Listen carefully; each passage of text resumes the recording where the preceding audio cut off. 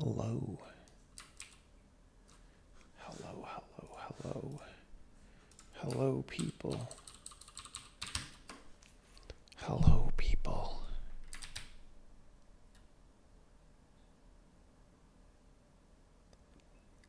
Hello, people.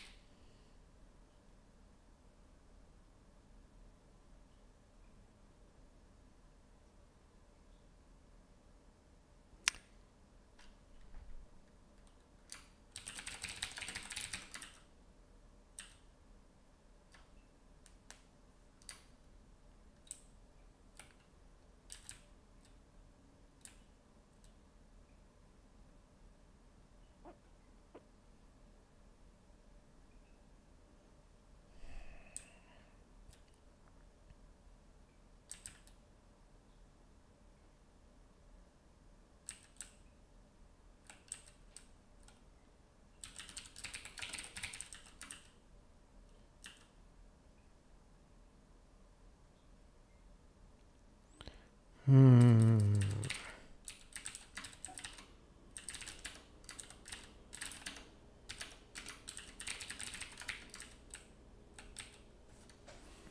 Hmm.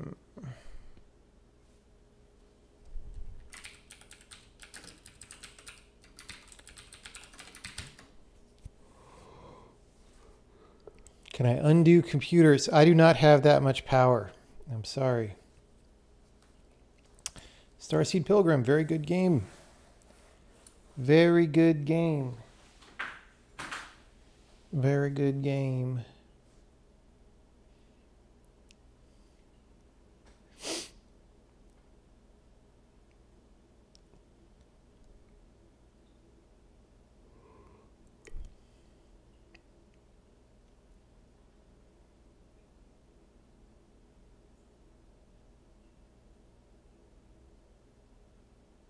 Okay, wait, we don't...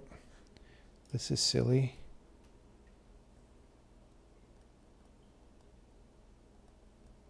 Because we don't... This comment must have been written back in the time when we had destructors.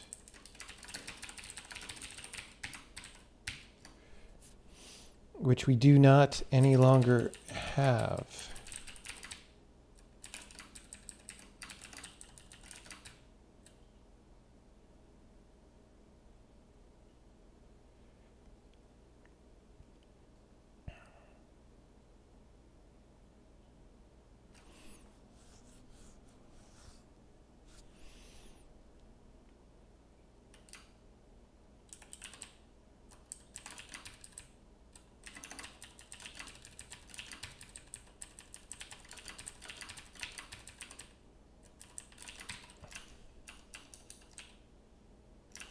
Okay, so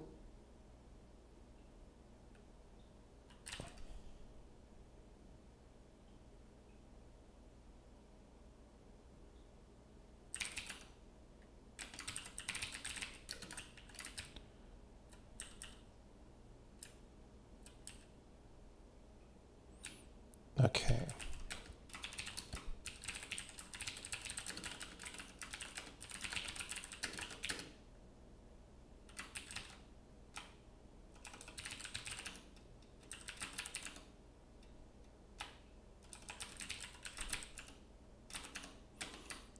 Okay, so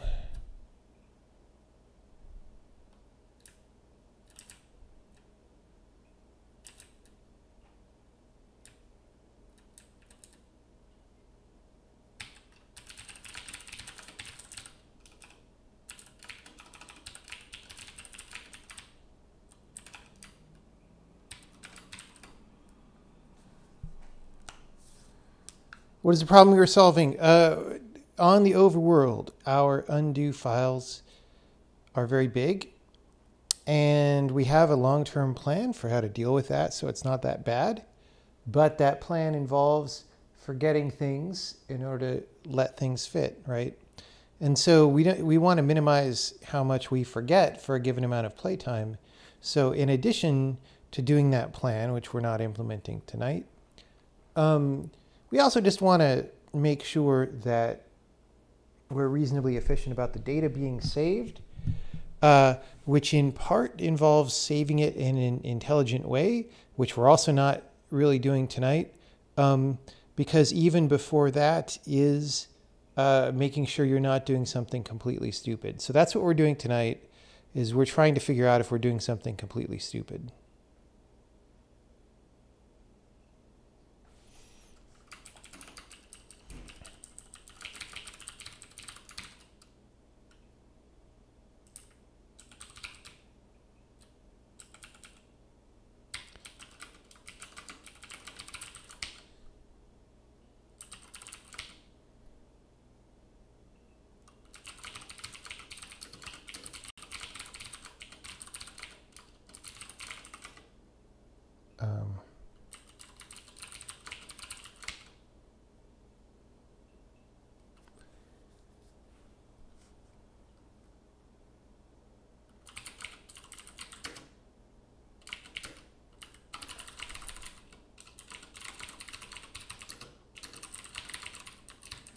So I'm just going to break this into category. Like, I think this is going to be a small minority of the data, but I just want to know how much it is.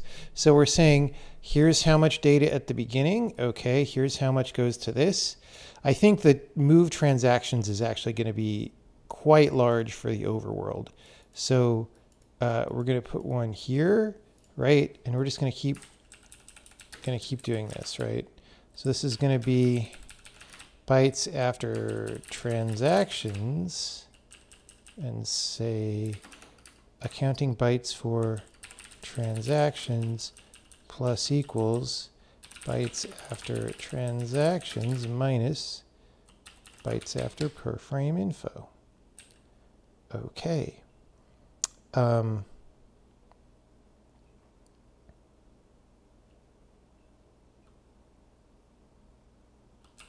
We might not need to say plus equals. Oh, because this is per record. Yeah. Anyway. So again, similarly,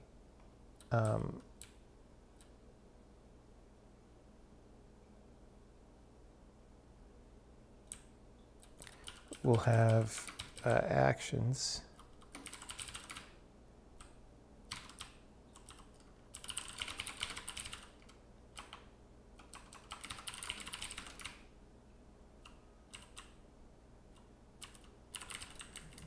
Saying transactions and actions is confusing. But you know what? That's okay.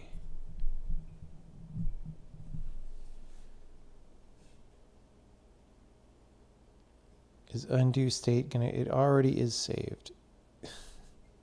It's been saved for like 2 years. Okay. What we're looking at here is the higher level part of the code that serializes it into a buffer that then gets saved. Why this is separate from the part that records it in the first place, I don't exactly know. It's just the way I wrote it. Maybe not the best way. Okay, so, and then,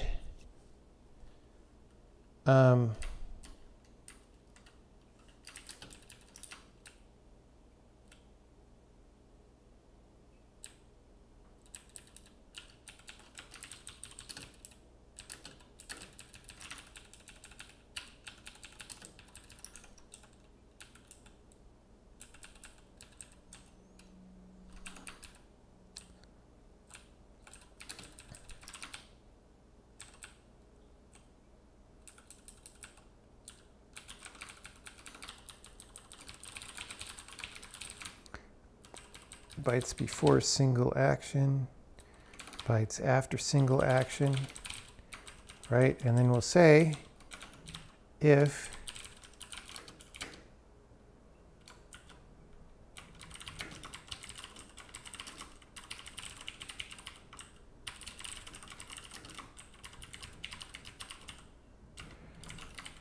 these are all going to say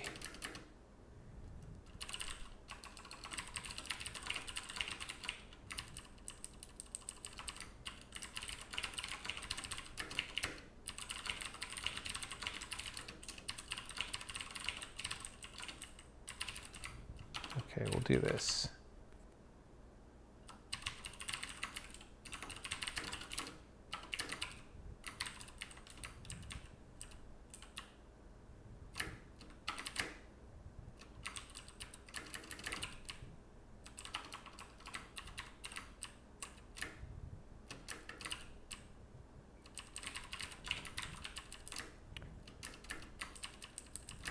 Okay, so I want to at least define all these variables so that we can compile.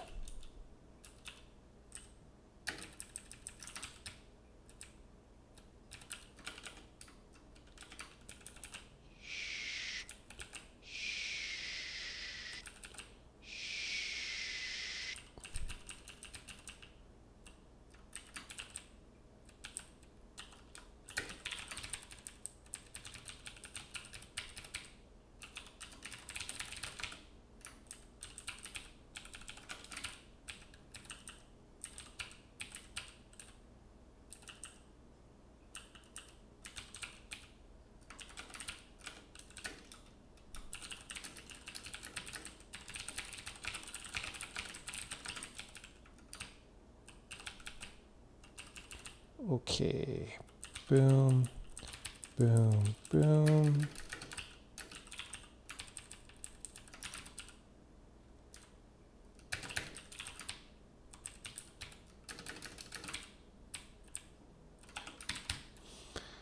Okay.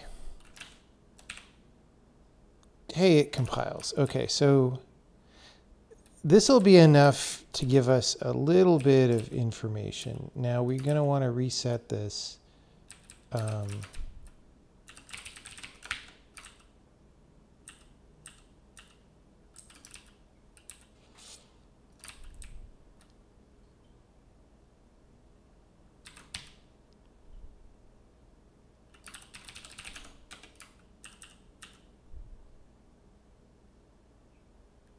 Oh, it's in campaign. I was like, where is it? Okay. So we're going to say, here we go. We're going to go reset, undo accounting. All right. And report, undo accounting. And we'll pass the builder there just in case. Okay, all this stuff is actually, we don't want these variables to exist unless we do. And then we're going to say we have this function and we have this function. I almost wish I had put these in a struct, but eh.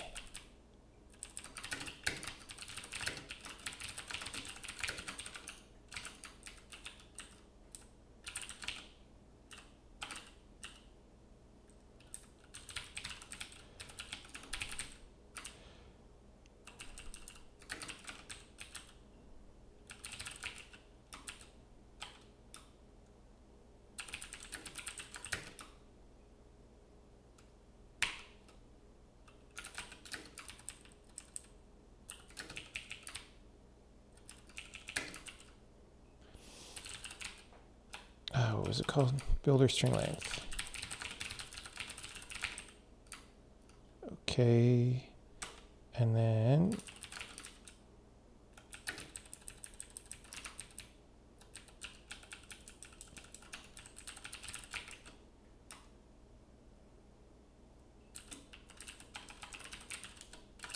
headers.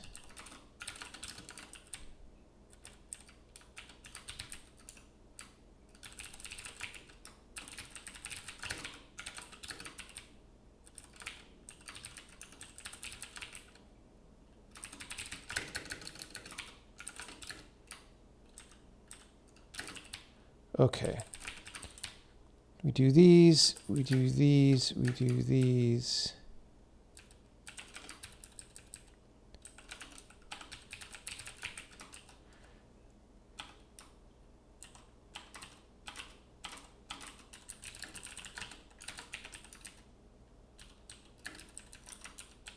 Whoops.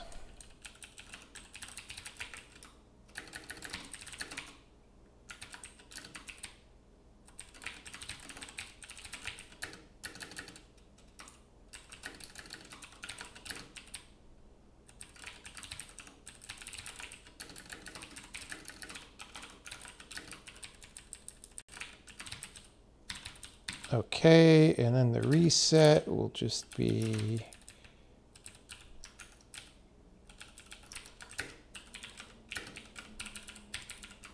like that.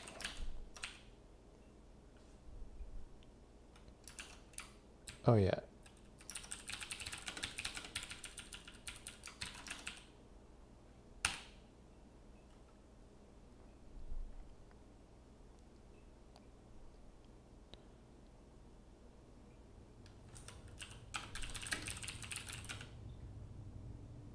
So that should save.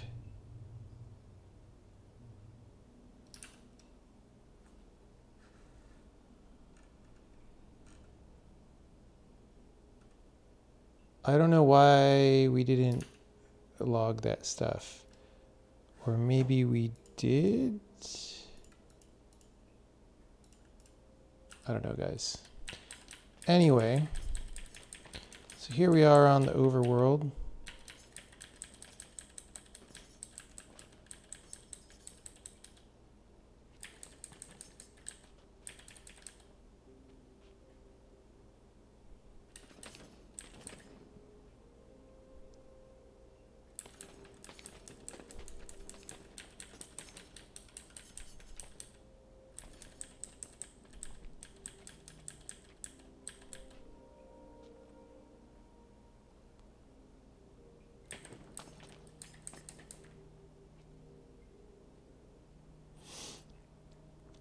Okay. So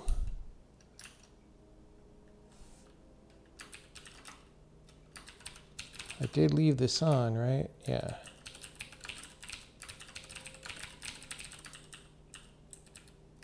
So when we save this, dang it. Did I mess something up?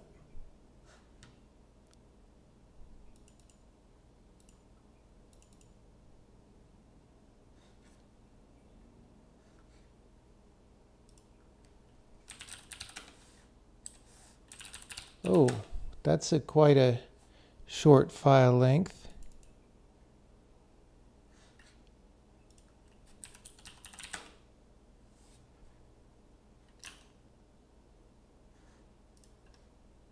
Okay, well, we got our logging. I wonder if I broke it somehow. Oh, I did. I did.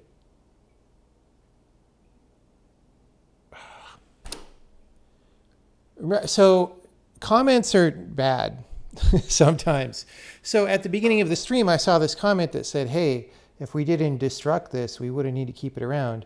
And I was like, oh yeah, I kind of vaguely remember that. That was from the time when we had destructors. So I went and put it on the stack. Problem is, we passed that frickin' thing to another thread, so it needs to be allocated with a long life now. It's just, the reason why is different, but the comment was no longer right. Anyway, so 8 megabytes and constantly swapping. The transactions is 6 megabytes. That is nutty. I am not surprised at all. But yeah, it makes me a little bit sad. But not that sad, because almost all of that, like those transactions are fixable to be very small.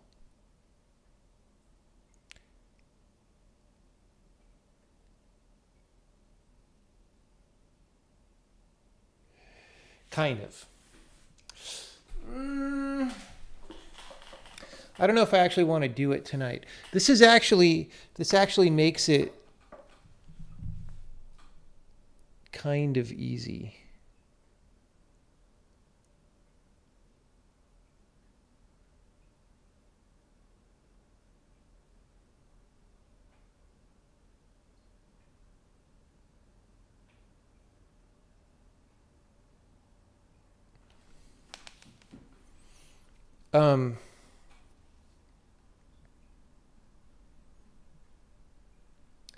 It makes it kind of easy in that, hey, if we can get this one thing down, that's 3/4 of our size.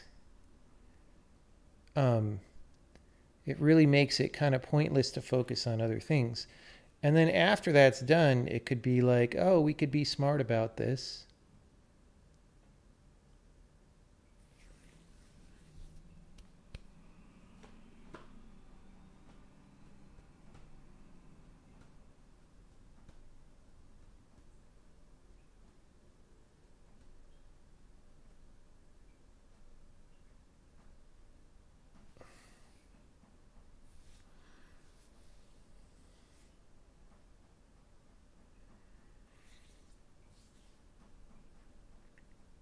I mean, I guess I start doing this tonight.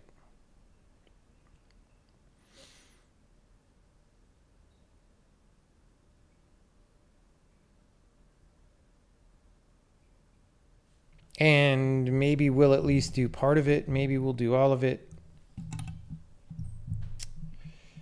It's the way that I'm thinking about solving this. So some of these transactions are like the player moving, but almost all of it is lily pads moving that are like off the screen, right? So, and this is not the only level that has a lot of lily pads, although it probably has the most by far. And we're just saving all these big structures for those. And most of those big structures do not contain any useful information. So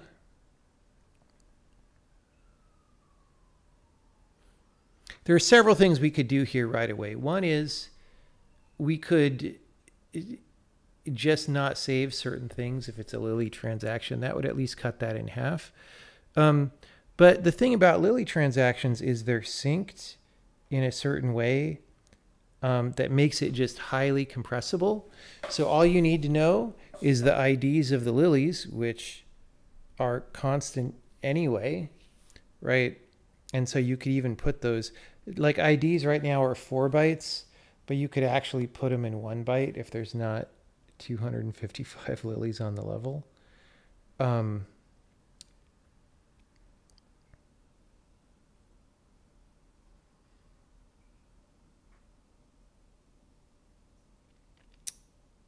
And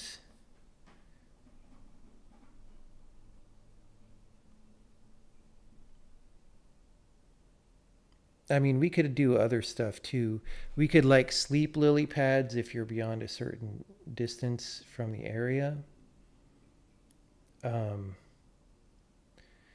We could get this down by at least a factor of 10. Probably more. Probably more. Yeah, the other thread is saving this all to disk because that takes time and we don't want to block the frame rate on it. Although in principle, like even serializing this stuff probably takes time. So we probably should just pass a copy of the whole undo system off to the other thread, right?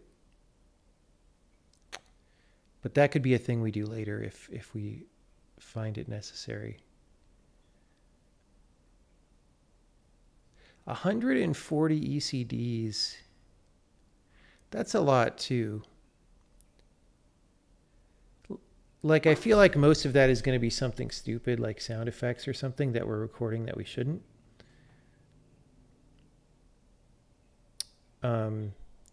Or maybe we record a bunch of stuff from level startup that we shouldn't. So this also can probably go down by at least an order of magnitude. So that gets this 8 megabyte save file down to 800K at least, which is still way too big, but a lot smaller. Like, that starts to be small enough that we could actually run a play test with it or something, right?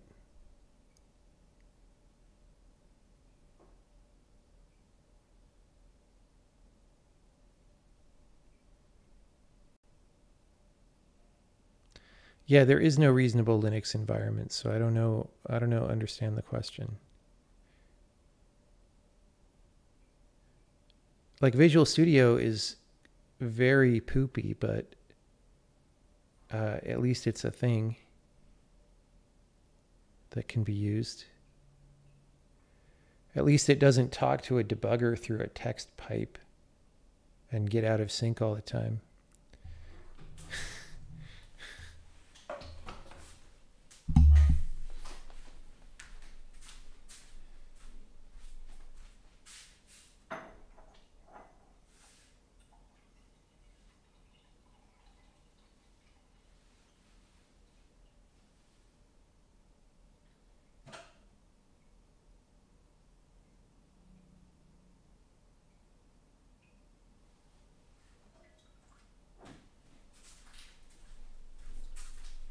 Now, the complication is Lily transaction also has supports in it.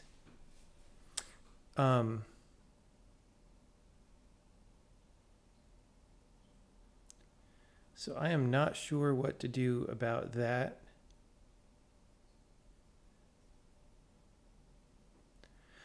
For the initial version, I could just save them out as normal moves. Like, I could filter out the Lily moves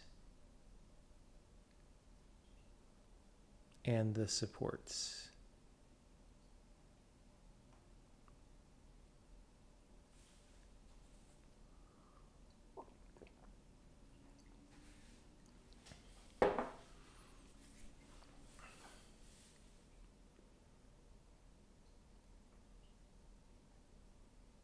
Supports are the thing you didn't understand from there. I mean, support is just when you're riding on something and it moves, it brings you with it, right?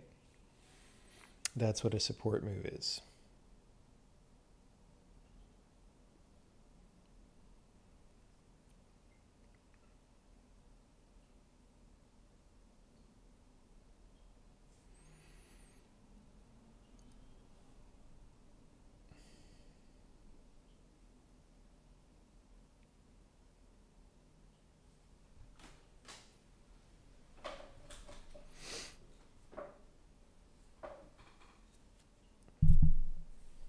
Okay.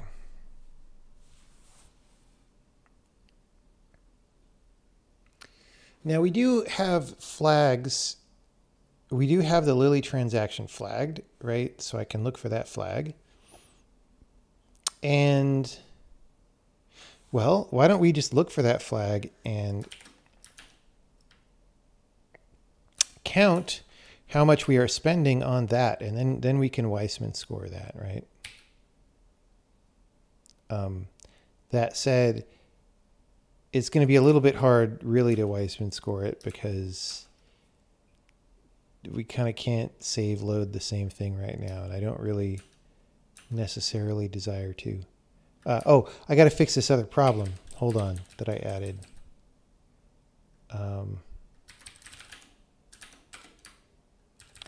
Lol.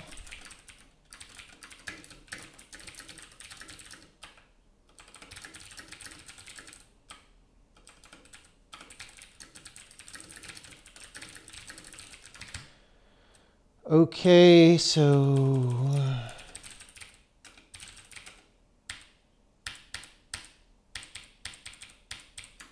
okay. Let's just make sure that works.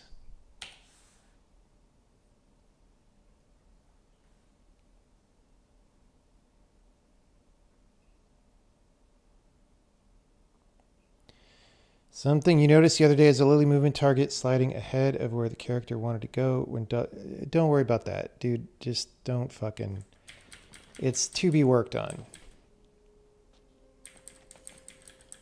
Like, you have to watch the whole 5-hour video that I did with Sean or Casey or someone about how the system works. If you don't watch that, there's not much point in me answering the question. All right. Here we go. It'll answer a lot of questions that you would have. It may not answer all of them, but it will answer some. Okay. So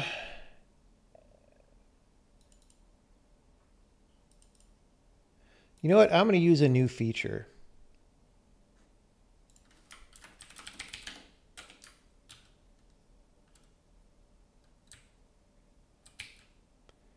Here's my new feature.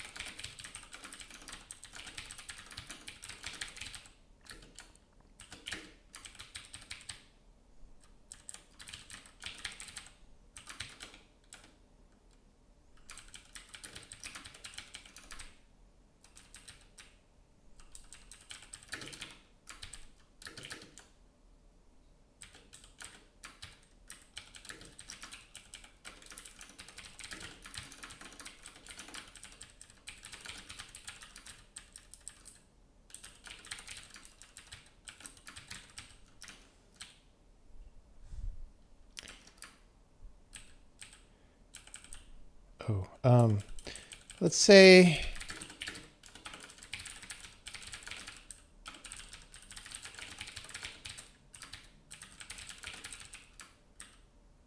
yeah.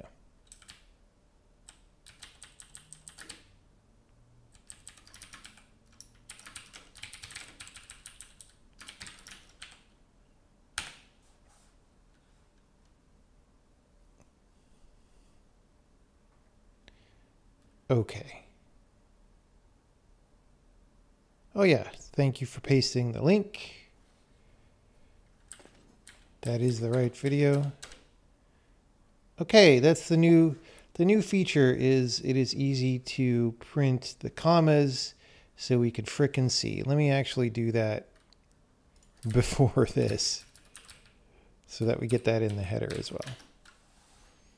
So you can just set that for all integers, right?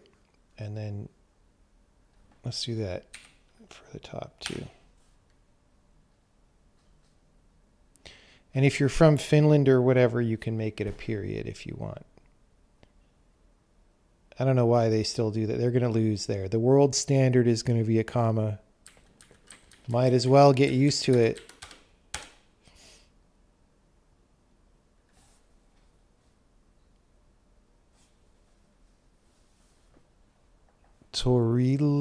Tortillas? You guys put tortillas between your numbers? It like wouldn't be that bad if it wasn't that both are swapped. It's like you guys use a period where there's a comma and use a comma where there's a period. Like why? It's just completely arbitrary. It's a rich statement coming from an imperial country. Hot take, imperial units are better than metric units.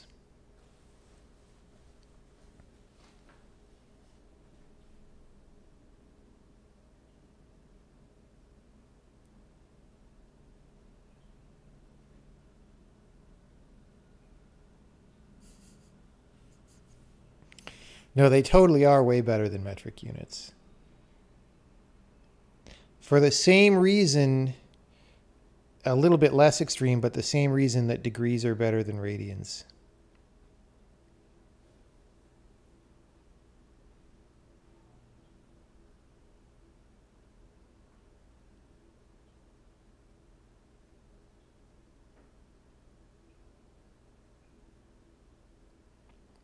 No, imperial units are better because they're generally chosen so that the units are easy to make sense of.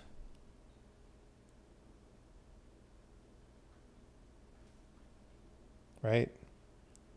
And have other utilities to them. Like, it is true that being able to multiply and divide by 10 to get your different units is better when you're trying to remember how to convert things, right? It's simpler.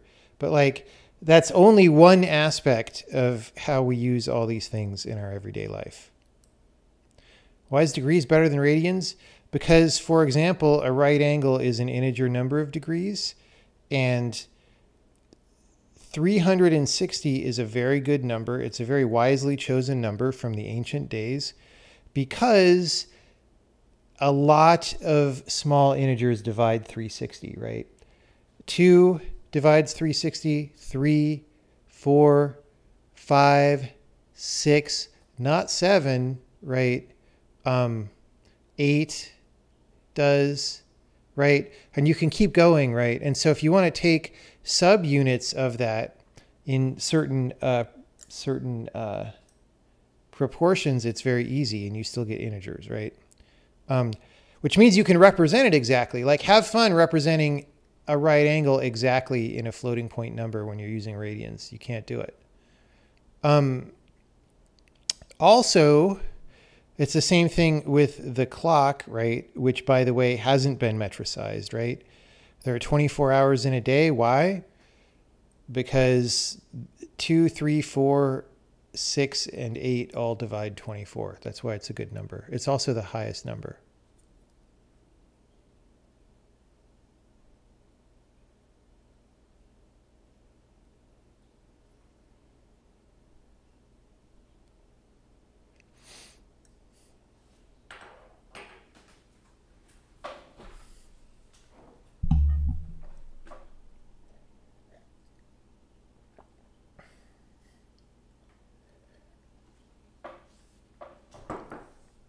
We all know that 24 is the highest number. Come on.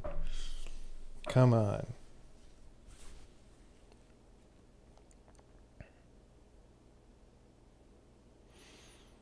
Also with temperature, like 70 degrees is room temperature, right? 100 is really hot. And like 0 is like really cold, right? Now, probably 0 is more cold than 100 is hot, but whatever, it's like a very humanly understandable. And like 1 degree Fahrenheit is a pretty good, like if it's more than 1 or 2 degrees above 70, I'm starting to feel warm, right? But like 71 is like okay for room temperature, right? Celsius, the degrees are too big.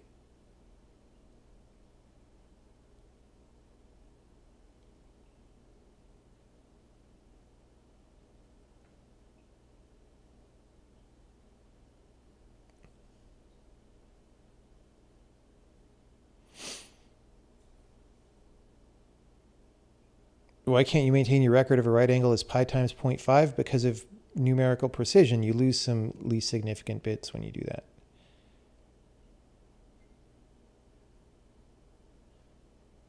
You also lose, well, it's a long story.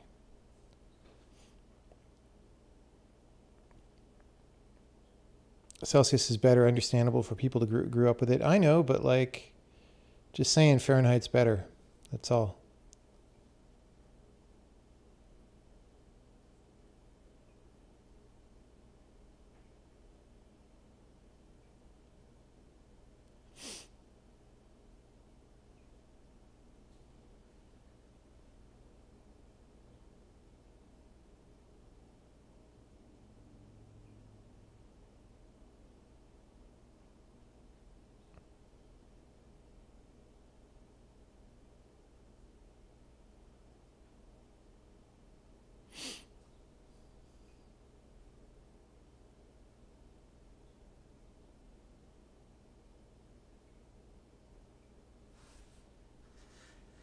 Dude, what are you even talking about? I use degrees in my engine. You're banned for saying dumb stuff.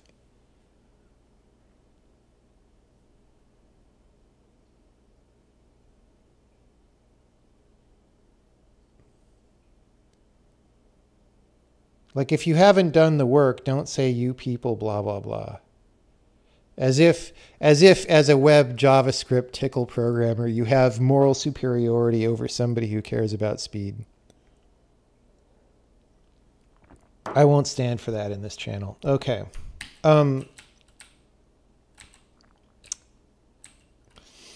right, so we are spending most of our space on things that are stupid. This is unfortunate. I don't think we're going to get tonight to the place where we can save and load this in a different format, but we can at least, you know, when I start doing streams at night, I'm never trying that hard to finish things because I'm always a little bit tired from everything else I did in the day. So it's just more like we're getting bonus work done so that when we wake up tomorrow, we're partially done with the thing that we're trying to do, right?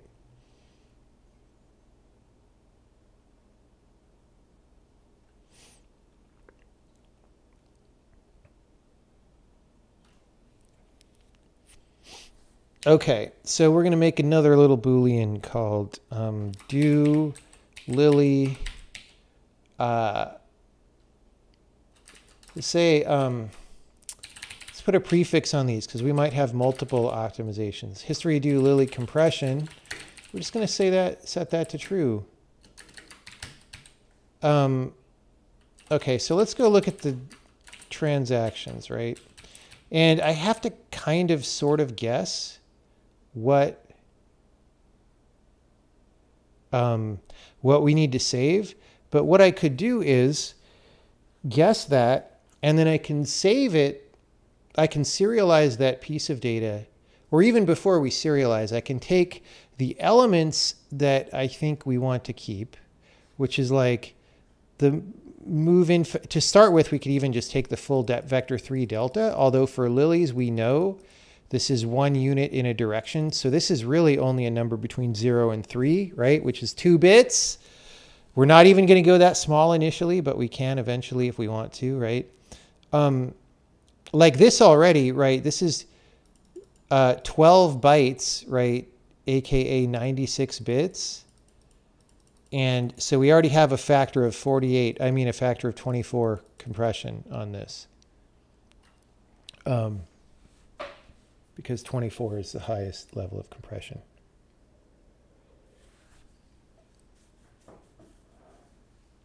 What's an ECD? It just stands for entity creation or destruction, because everything in the undo system is bidirectional, right? Each like it's almost like keyframes or something in an animation where there's a value, but it's bidirectional, right? So if you want to undo, then you change the values in one direction, and if you want to redo, you do them in the other direction. And so creation or destruction is like a change, but it results in, you know, the entity either being created or destroyed, depending on whether you're undoing or redoing.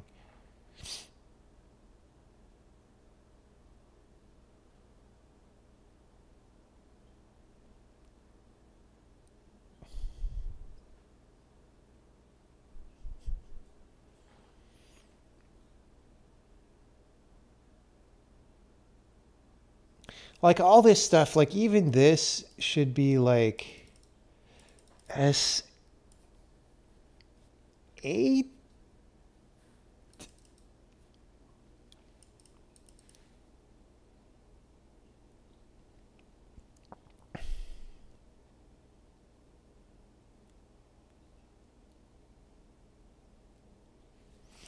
Either this comment is wrong or this is wrong.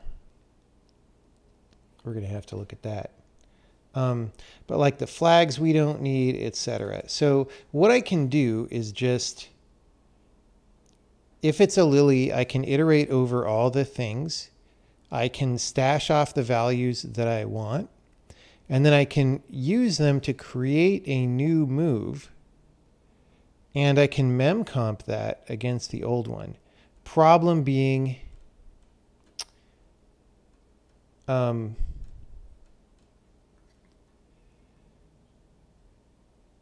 this charm info, but maybe we subtract that off.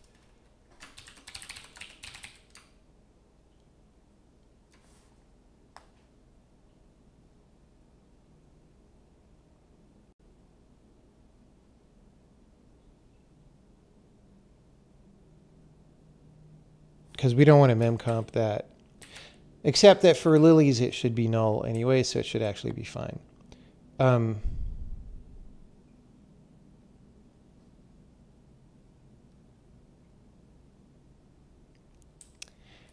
Like the visual start, visual end should always be 0. Anyway, this is going to take, yeah, this is probably fiddly enough that we won't even get it done tonight. But we'll see. Like I said, it's bonus work. All right, so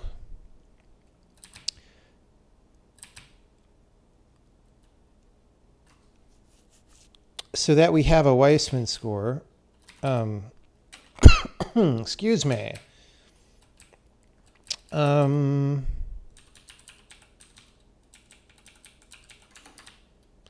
going to say accounting bytes for Lily transactions, right? This is a subset of for transactions. Yeah, so we have this is Lily transaction flag here. So when we see that,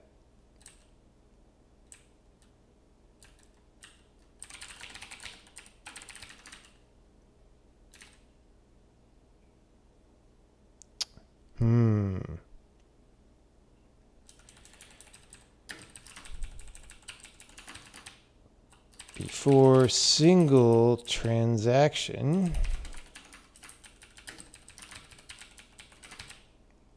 after single transaction, if dot flags and is Lily transaction, then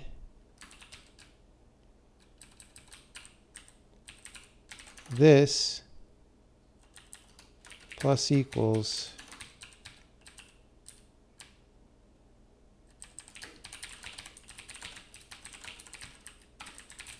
there. Okay. It's like my code is going to be totally pooped up with accounting code, but that's why we need a magical IDE that lets us collapse this. Okay. So that's all great. We need to reset this.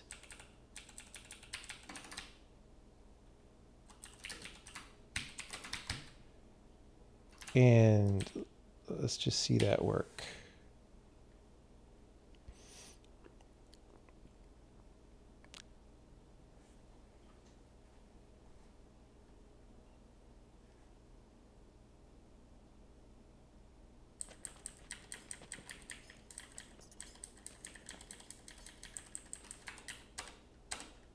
Okay. Oh, good. I'm not printing the value. So only the computer knows the value, right? And since the computer is smarter than you are, that's fine. You don't need to know the value, right?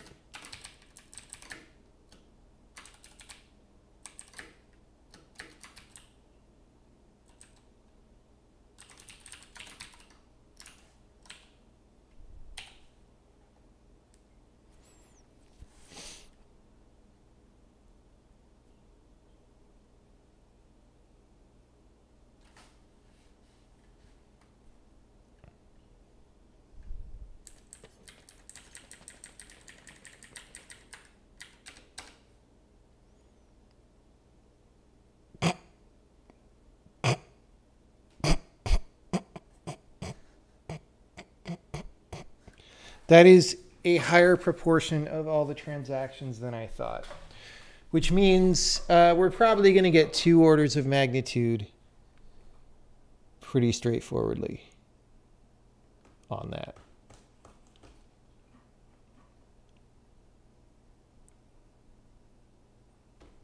We'll see. I mean, I'm maybe saying that a little bit preemptively, but okay. So here's what I'm going to do is before we ever try to write this to a file in a new way, let's just make sure we can compress and decompress it correctly, right? And in fact, we could keep that code in debug builds, or maybe in super debug builds, right?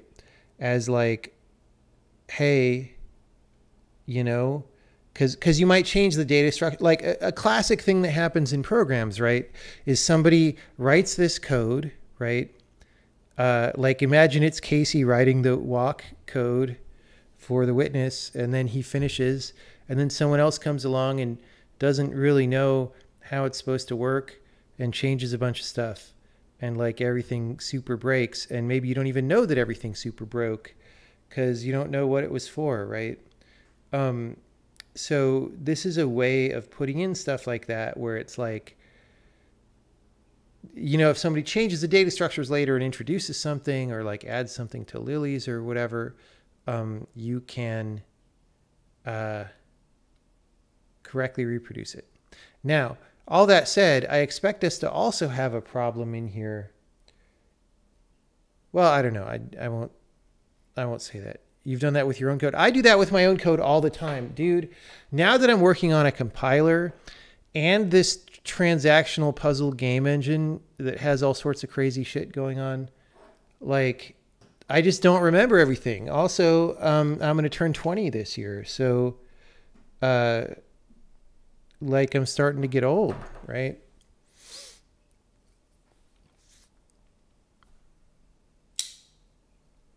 I'm not 24 yet. No, I'm not 24 yet.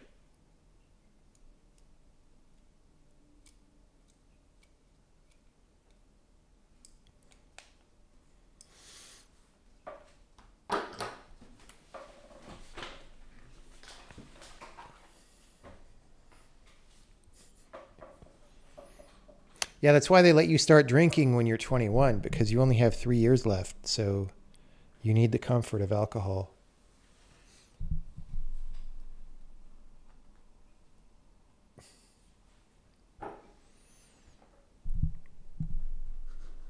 All right, so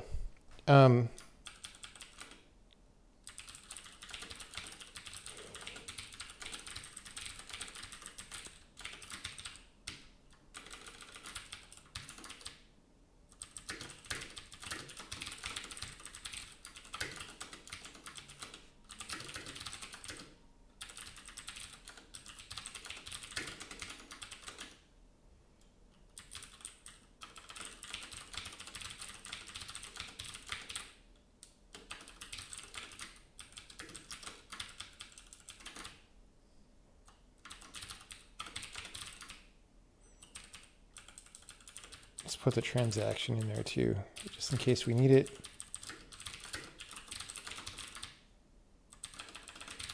Okay, so we're going to save the following things. Delta is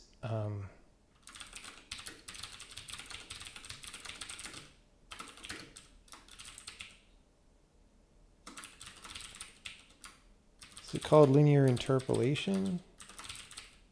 Yeah.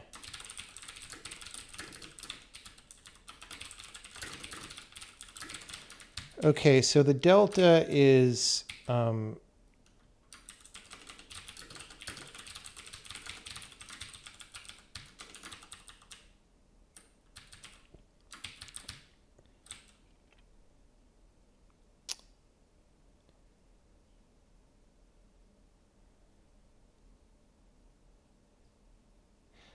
like the duration. The duration is going to be constant for all of them, but for the purposes of just doing a single one, we need that.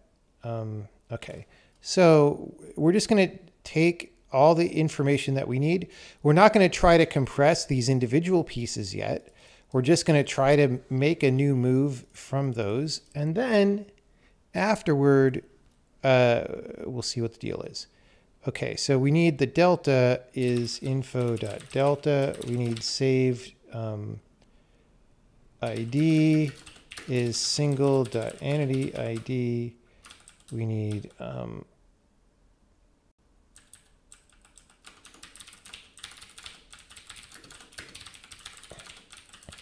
we don't need the target because that's fine. We get the duration for now.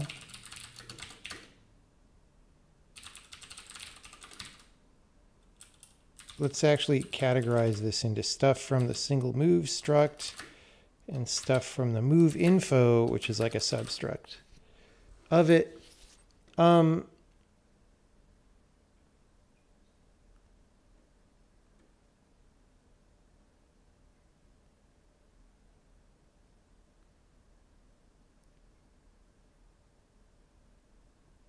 don't think we can have any of these flags. I don't think any of this. Okay, so in the move transaction,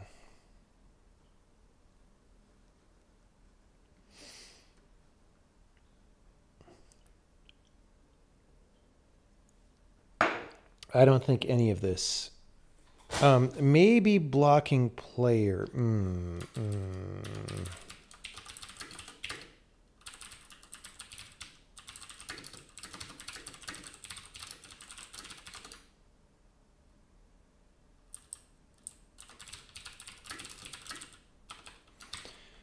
Okay, so we're going to need oh,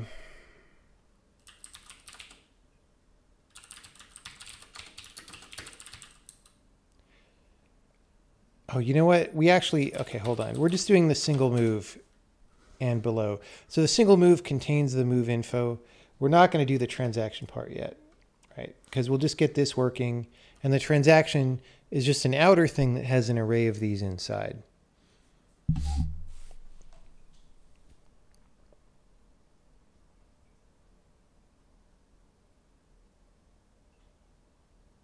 Yeah, lots of game engine programmers work on games that they don't really like. I would say that that is common.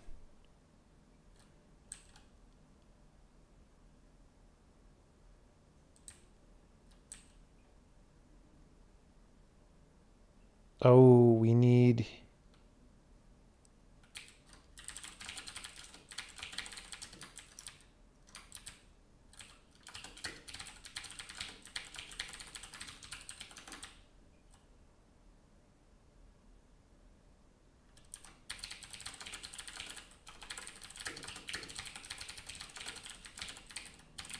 Okay, so we're saving these things off. All right, and now we're going to do a thing called new single, right? And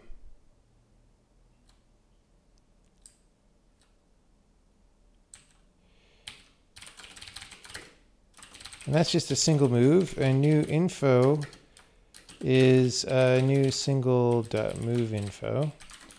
And we're just going to poke all this stuff back with some extra things, right? So we know that's a linear interpolation because all Lily moves are, right?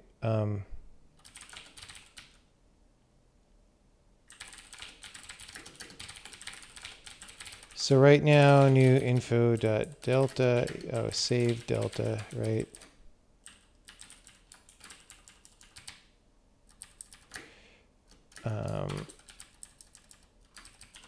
New info.duration, saved duration, new info theta at start.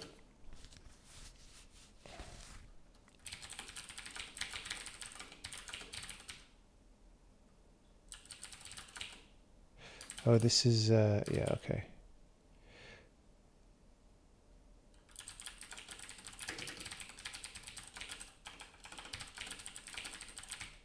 Sorry, saved. My brain is not braining. All right, so, and then new single.entity ID is saved ID. Now there's a few things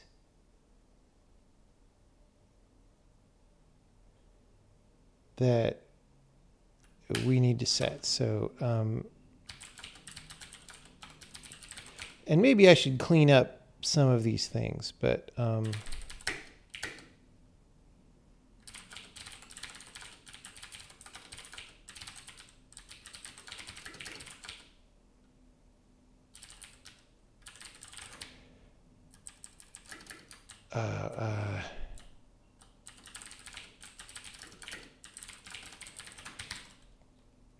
this is different from the actual physical end on the map because, like, if you're wrapping, you want to know what direction they're going.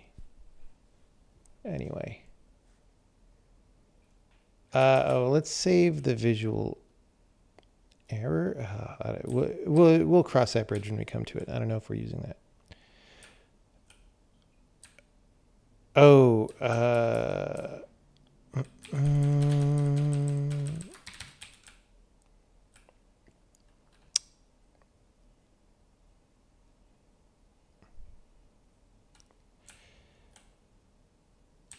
so,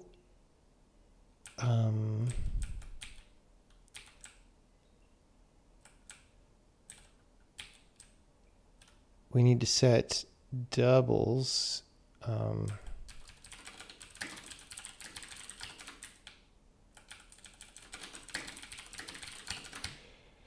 Now, the reason I'm putting this in intermediate variables instead of just copying it straight from the thing is because these are going to be the things that we read from a file. They're going to be in a variable. They're not going to be in a struct later. And, you know, they're probably going to be converted to be smaller, right? So like saving a 2-bit number instead of a full vector 3, for example. So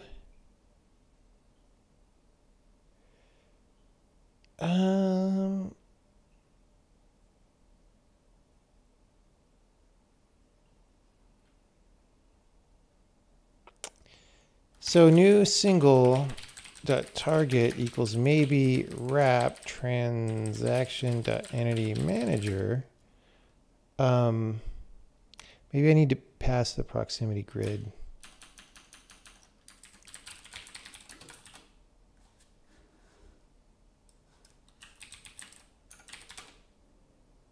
Now it takes the manager.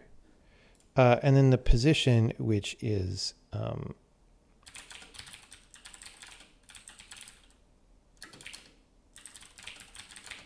okay, so this is like, what is the actual coordinates of this in the world space, which might be in the opposite direction of how it's going if you wrapped around a border.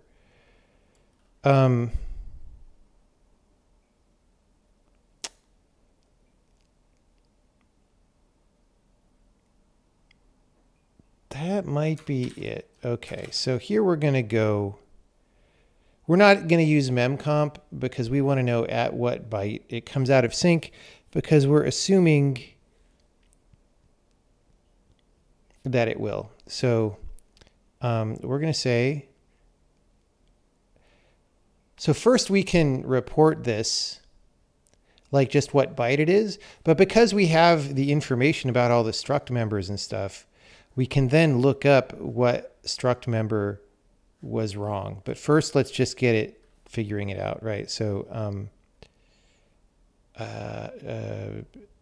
differing byte is compare my compare, I don't know, there might be compares all over the place, right? Single, new single, let's make that polymorphic and type safe and stuff. So if differing byte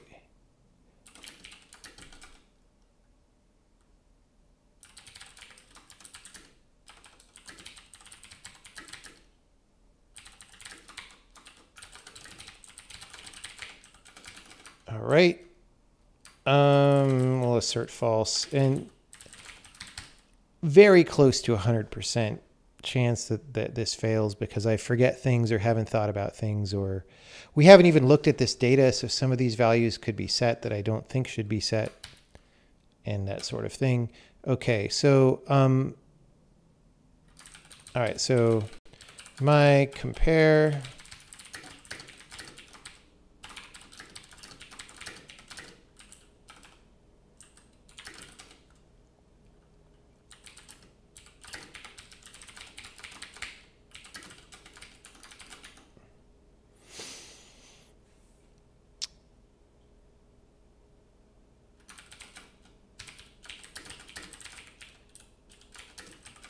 right, so we're just going to put these in U8 and compare them byte by byte. If we don't find a difference, we return -1. Otherwise, we just say, well, if mem A sub I not equal to mem B sub I. Boy, have fun doing this in Rust. Unsafe, return I. All right. Great.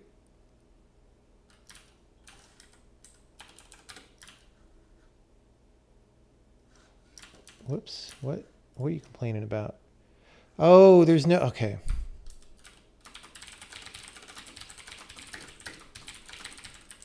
For some reason, I locally scoped this a long time ago, and there's really no reason to do that. Theta at start.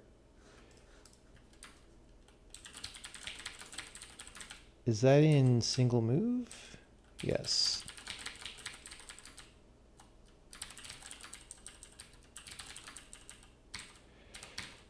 Okay.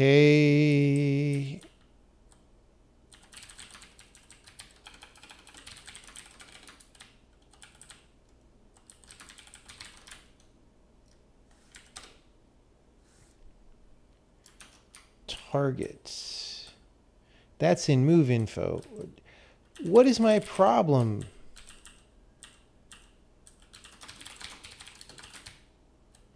What?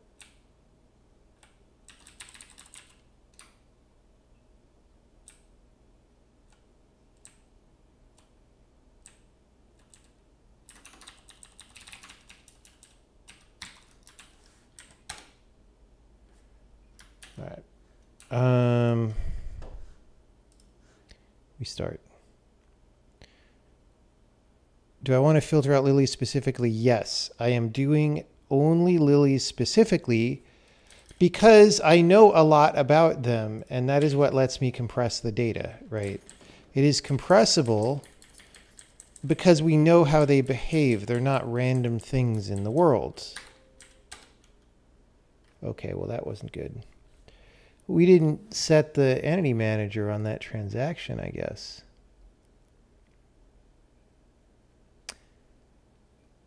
Oh, because we copy them and the manager isn't live.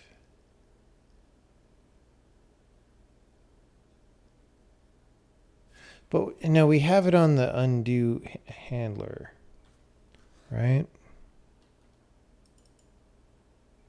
Well, we certainly have it up here.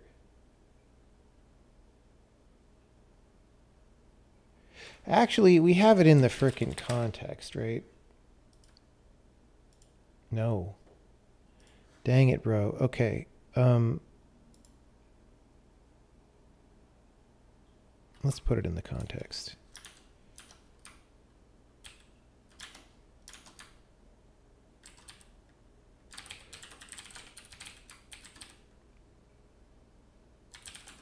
Is it in campaign? Yeah.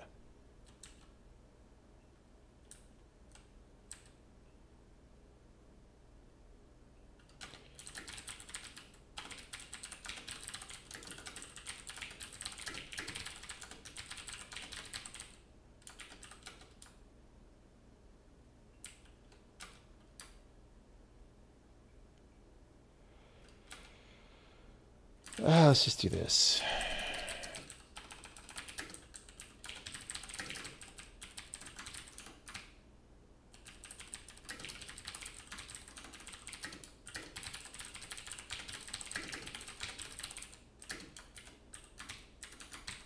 Okay, so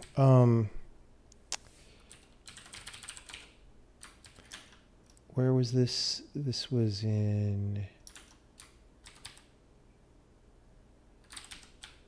down here somewhere.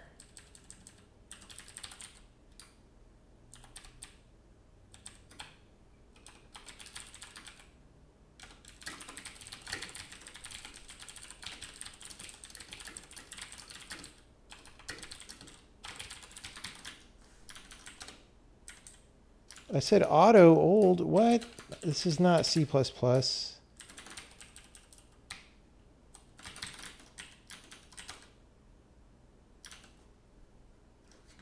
right.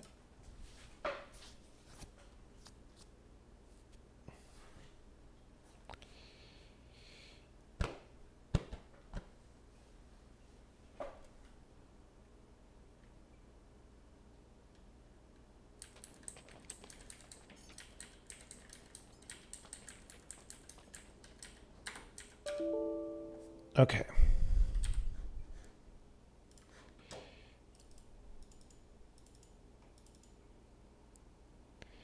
Byte difference.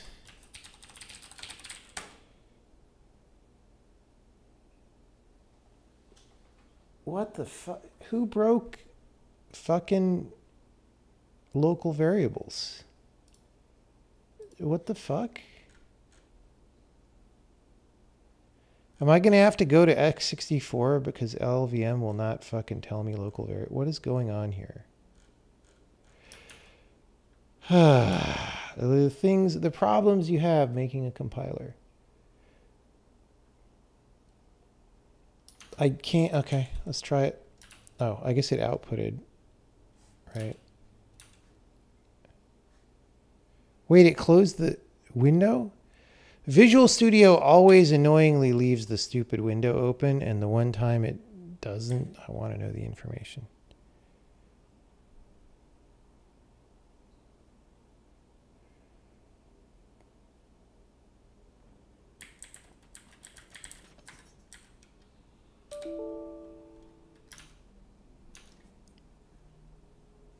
(101). We made it 101 bytes into the thing. However, I don't know how far that is. Let's say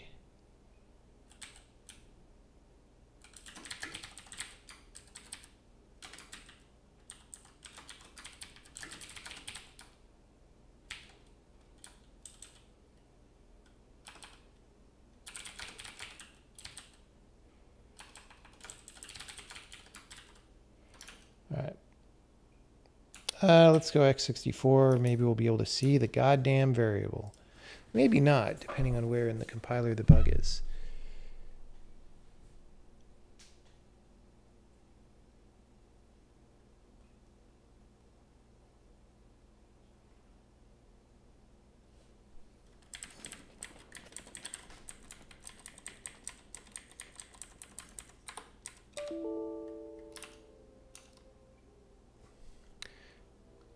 This time it's at 176.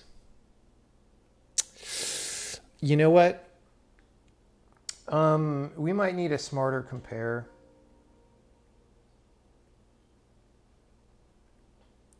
Okay, so maybe if Casey is still on the stream, maybe he has an opinion on the following. And maybe before I even say, are you there still, Casey?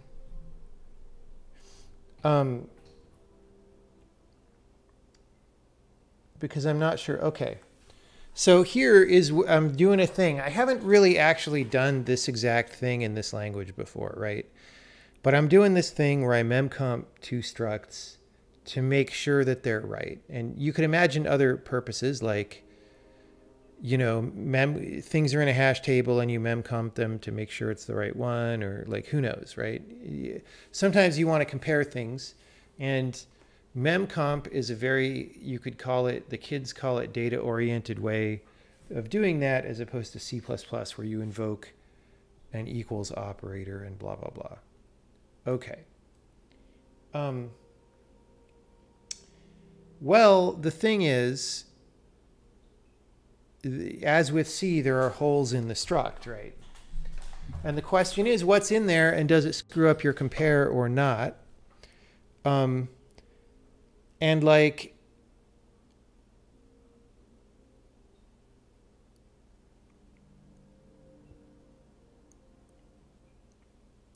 there could be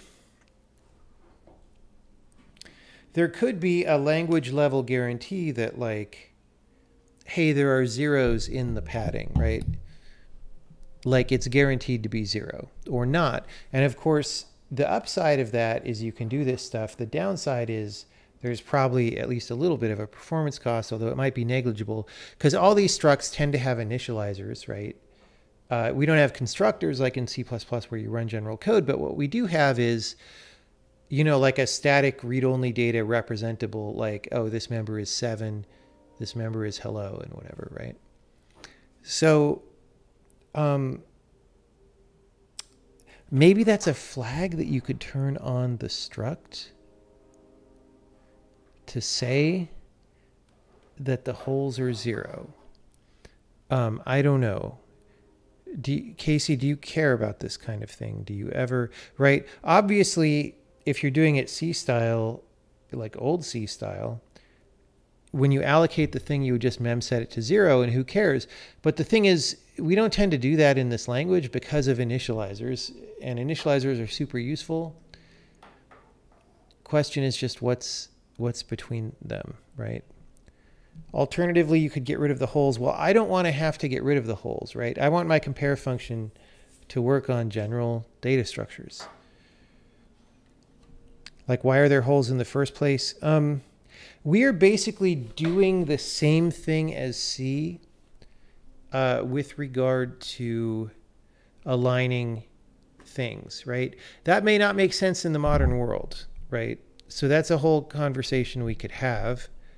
I mean, keep in mind, I started this programming language and started doing that stuff frickin' 7 years ago, right? So decisions that seemed more relevant 7 years ago may be less relevant now, and so forth, right?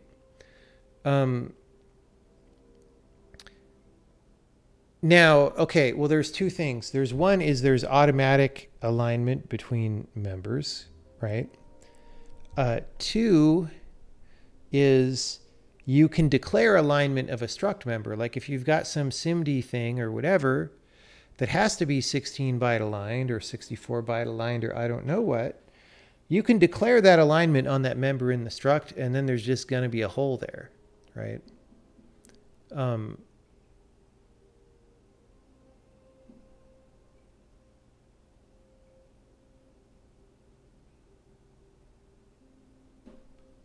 So yeah. What about a separate costlier comparison? Yeah. So that's the other thing is, okay, so we have the type information for both of these structs. So I actually could, and this is probably what I will do, is just memcopy or memcomp them field by field. The problem is that's a giant pain in the ass, because if the field is a struct, you have to like recurse on that and memcomp that field by field, which, I mean, it's not that bad, but it's just like, it's a little bit of an annoying recursive thing. Like I wanted this to be simple and easy, right? But it's more annoying.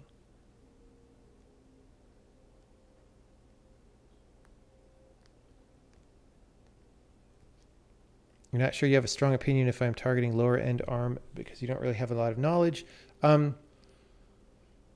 We are 64-bit only right now, and that's likely to be the case for at least the middle term future. So anything that's 32-bit, I don't care about right now.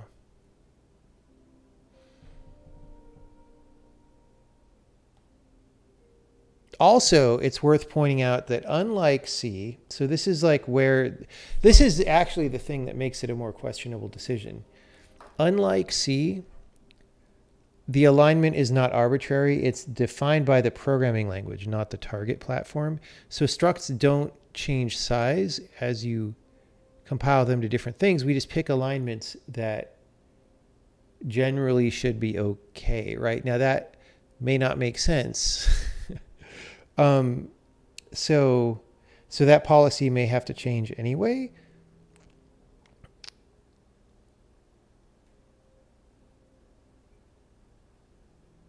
Like, I mean, if we did a port to the mill or something, maybe structs have to fucking change. But I think if we did, it would be flaggable. Like even if you're compiling a lot of your structs for a weird architecture, you want to be able to still have a struct that's got a layout convention that just matches your file or whatever, so that you can just read into it and use it quickly, right? That's a whole thing I haven't thought about.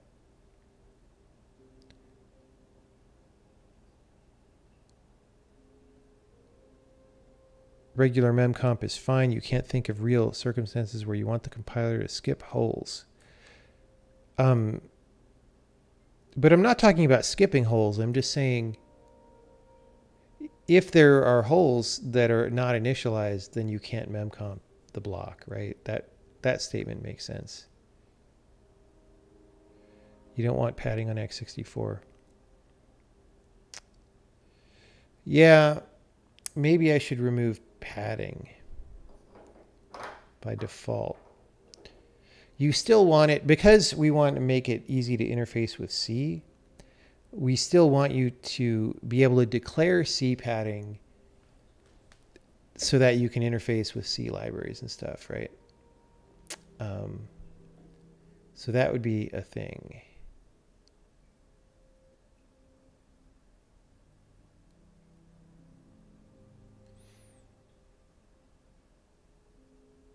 What is the earliest Intel chip? Are there any Intel chips where you will fault? Are there any 64-bit Intel chips where you will fault if a pointer is not 8-byte aligned? Aside from frickin' Itanium or whatever, which we're not going to do. Don't you need padding for arrays of structs? No. Why would you? If you don't need padding for the inside of a struct, why do you need it for the border of the struct? Why don't you want padding on x64? Because, okay, so the problem is, as you pad the struct, you're aligning things, which used to be good, but you're making the struct bigger, right? Which means you have worse cache locality. And memory these days is really important.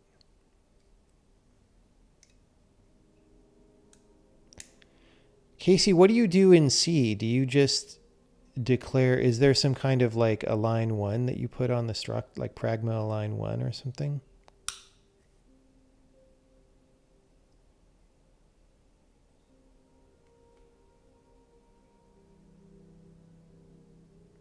The place you will see the fault is if you use a memory operand on a non-vex instruction. Oh, what? No. Well, I mean, then we would have to change our whole code generator.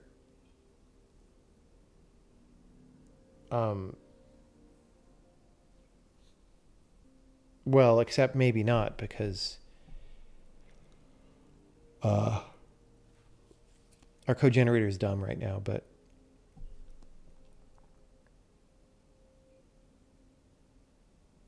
for Vex code, you never fault. We don't do any Vex code.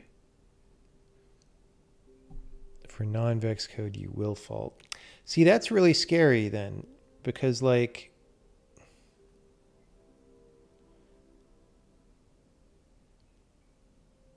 you don't, dude, I don't know what MM256 is. Like, you're talking about shit that I don't do. I've never touched AVX. But like okay, so we actually had someone in our beta crash already, and I haven't fixed this because we were using the AES instructions for hashing and they didn't have support for that. So like those were only, like if you have a CPU from 2006 or something, you don't even have those. So like, and there's this whole, you know, there's also a difference between what do we assume for the compiler itself which I'm okay assuming a relatively more modern thing. But to say that the compiler only generates binaries that will run on CPUs that support certain instructions, no,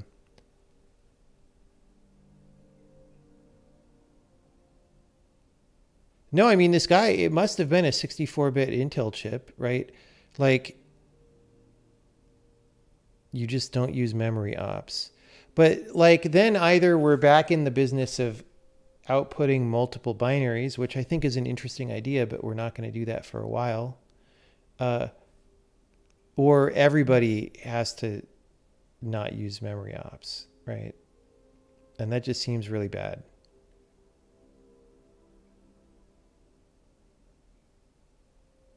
Like, also, now that we have inline assembly, that means if you type your inline assembly, you can't use memory operands, which, like, people are going to fuck up all the time.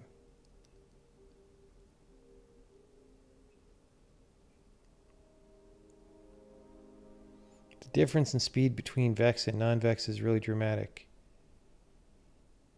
The ASM can undo that for you. See, okay.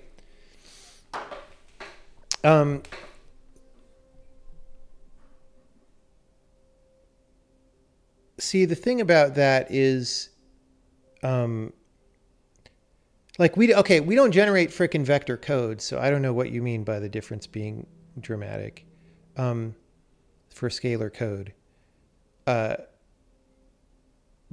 For assembly, here's the thing. Part of the allure to me of assembly is that the compiler doesn't fucking change what you put in. It does what you said, right? I'm not sure I want it to be in the business of rewriting what I put in. Maybe I could put an explicit flag on the thing that says do this. But then people are going to forget that. So I don't know. Like, I feel like the value delivery of assembly is that the compiler does not F with it. But you know, these are all things that we're thinking through, and we have to come up with a realistic solution that optimizes a many-dimensional space. So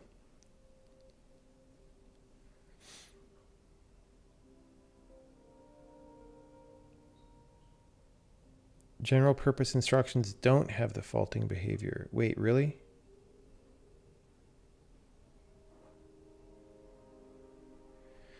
VEX x64 is the way to do high performance code. Well, yeah, I mean, I guess we'll think about that when we try to do our actual optimizing backend, which we're still a ways from doing. I don't know what LLVM outputs, but as you know, it's probably kind of random.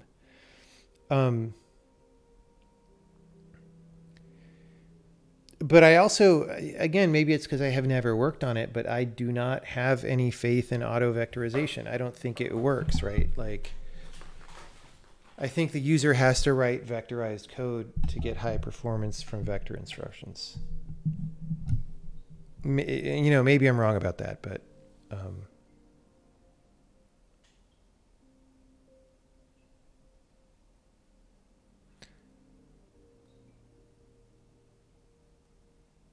you do VEX if you have AVX plus, otherwise we do legacy prefix bytes. Do you mean like if I type a VEX instruction, you emulate it? No, that sounds nuts, right?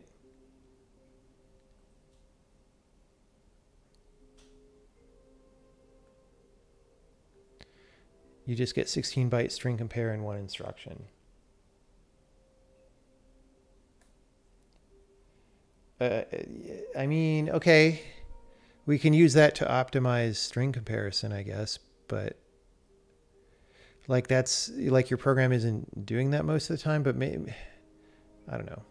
You know, this would be a useful, if you want to do a stream sometime where we talk about this, you could educate me on this and also the audience. We could do it subscriber only, Handmade Hero subscribers only.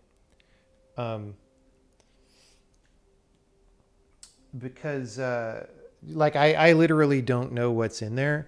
Like every time I just look at the frickin' AVX instructions, my eyes glaze over because there's so many of them.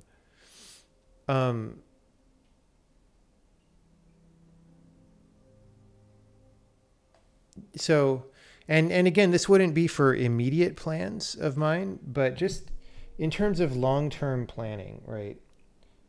Um, it's like, I don't know, maybe we just leave structs padded by default for C interoperability purposes because people are going to have problems. I don't know.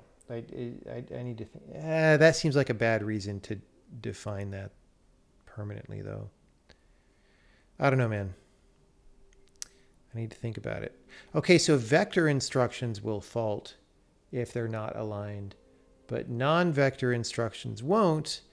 But you're saying that everybody's going to have vector instructions anyway. So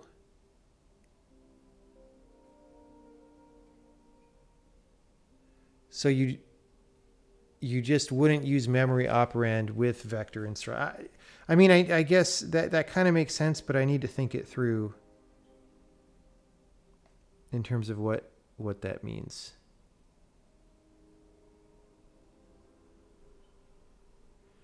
Could I use metaprogramming to build a bitmap to XOR away all the padding? Yeah, I mean, there's a number of approaches that you could use. I wouldn't want to destructively modify the memory, though. That seems a little weird and bad. But we could just do sub memcomps, right?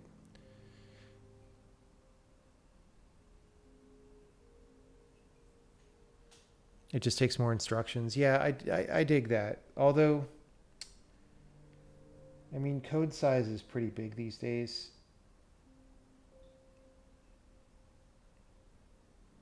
Like, don't vector instructions all have monster prefixes as well? Like, I don't know. We'll talk about it. I would like to do a conversation about this sometime when I am maximally awake. And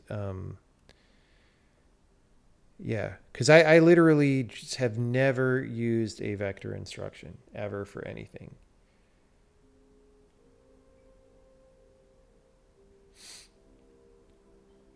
I mean, I've used MMX, right? For Braid, I did MMX 4 at a time particle stuff. Back when MMX got floats, right? Or SSE2, that's what it was. I used SSE2. People.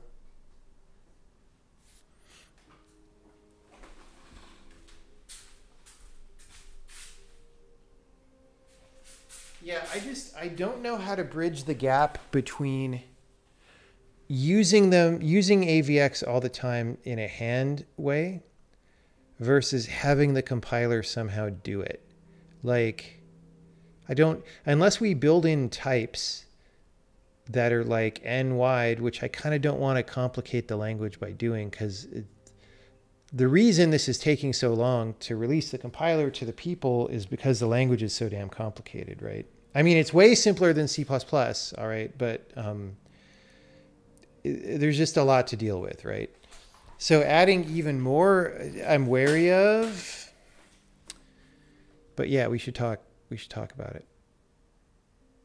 Wouldn't any vector ops be done in inline assembly? I mean, certainly people could do that for sure. And if we make it low friction enough, which it pretty much is, that's great.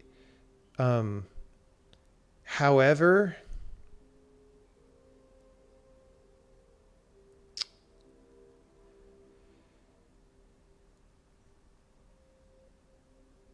I mean, if it's supposedly ubiquitous enough, like Casey is saying, then you're sort of saying people are writing a large percentage of their code in assembly, which doesn't necessarily seem right. Although maybe it is, because like, hey, maybe if that's where you would have used intrinsics. Casey, are you saying you would use intrinsics for these normally? Intrinsics are more convenient? Not really. I don't think so.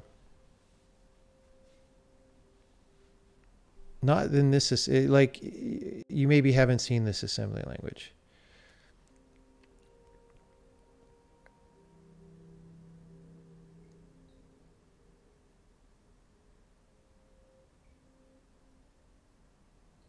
Yeah. So you're basically dropping down to an assembly level of expression every time you want to do this. But you still want to do it frequently because you get a big boost out of it. All right. We'll talk about this in depth sometime. Steam Hardware Survey says AVX2 is 82%. 82% is a recipe for so many support tickets that you will go out of business. And so many bad reviews. 82% is not enough. And that's among gamers. Right? So we would have to be, if we're talking about today, we would have to generate multiple binaries, which is an interesting idea. But again, I'm worried about because it's complicated ultimately, but you know.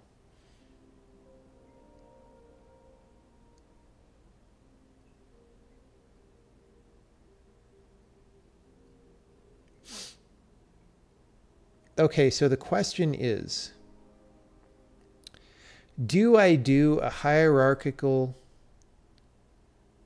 memcomp?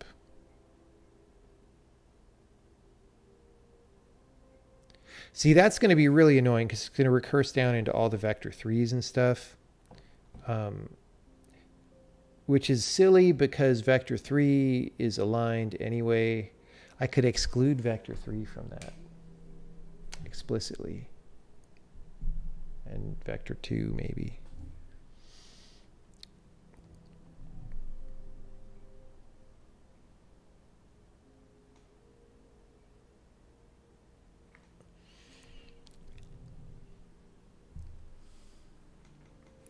Just zero the holes for now. That's not really an option, unfortunately.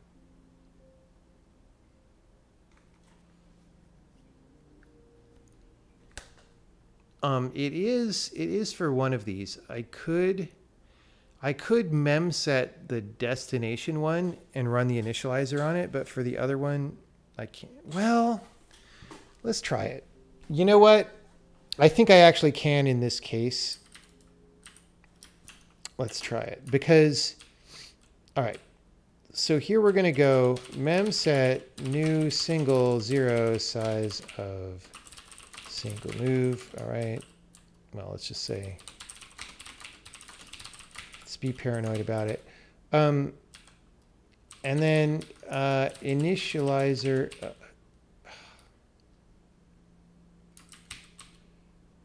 I'm just going to make a macro for this. Clear new single. All right.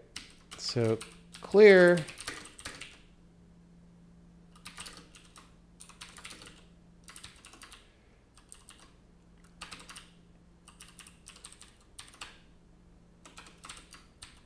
all right.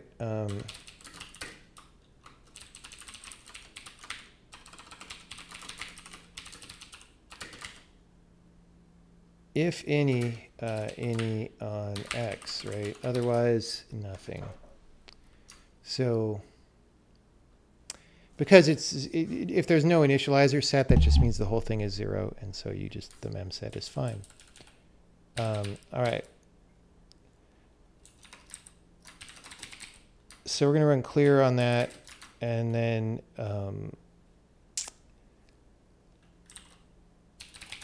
here,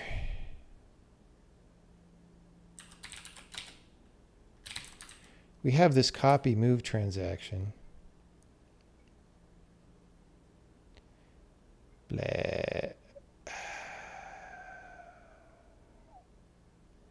See this part, we're using just an array to array copy here.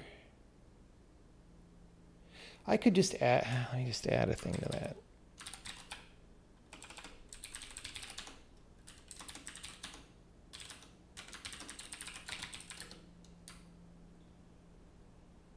Oh wait, that's not even, oh no, it's in,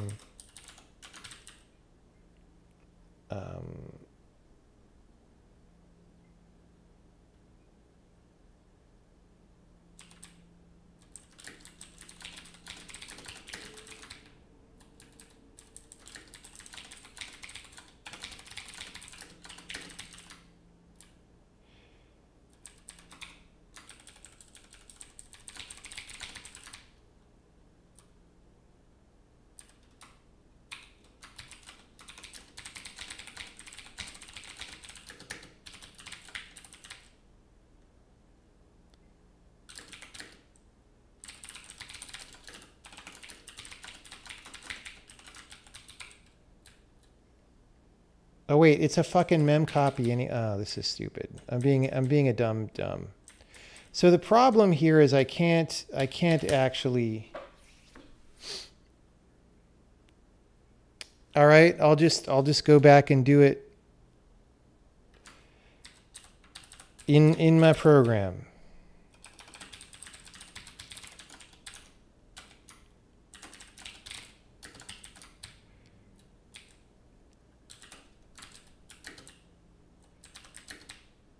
All right, so here we're going to go.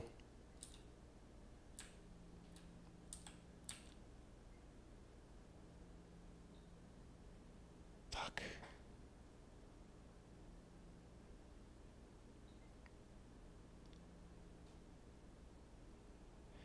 All right, this is gross.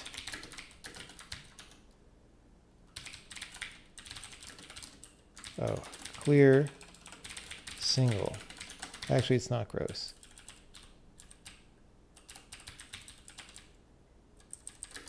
All right. It's really stupid, but undeclared identifier clear because it's in file scope.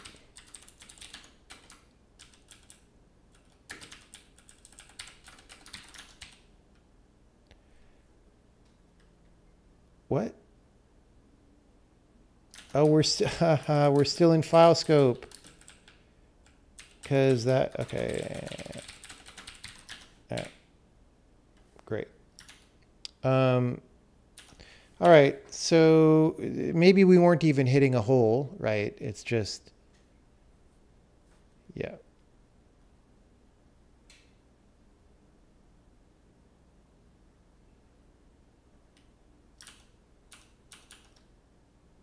I hope I didn't. I might have also done something dumb, but hopefully not. All right. Whoops, I double hit enter, and yeah, now Visual Studio isn't keeping the thing open.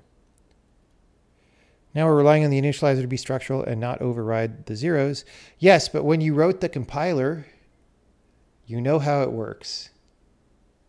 And I happen to know that the way this is implemented, I think, you never know, there could be bugs and stuff, but I think it is not a problem.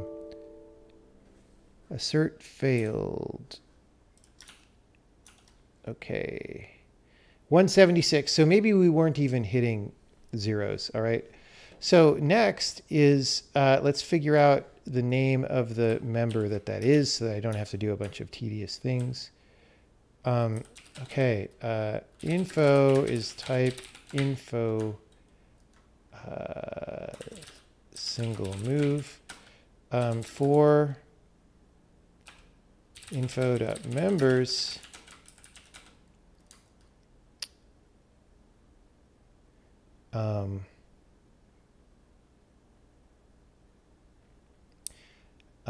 I0 is it.offset in bytes. I1 is it.offset in bytes plus it.runtime size. If differing byte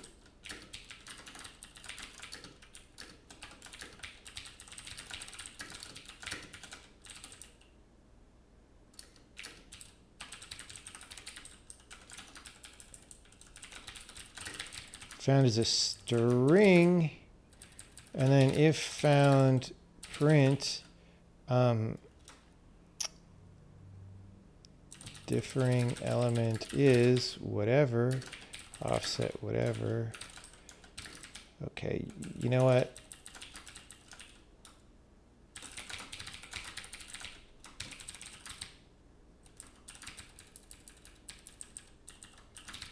Okay. Found.name, found.offset in bytes, else print.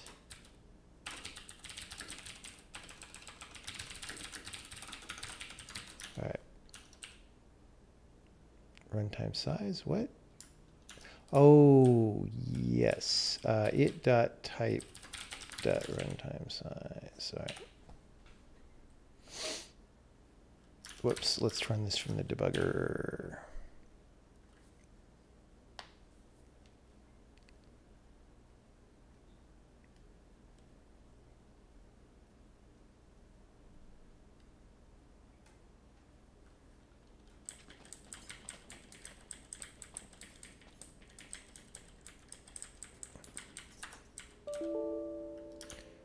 Okay.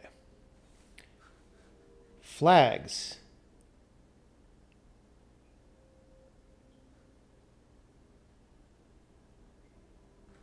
Let's make sure, let's print out the file and line number of that. Oh no, I selected a character. Okay, good. God only knows what can happen when you select a character in the Visual Studio Console. It's bad news. Oh,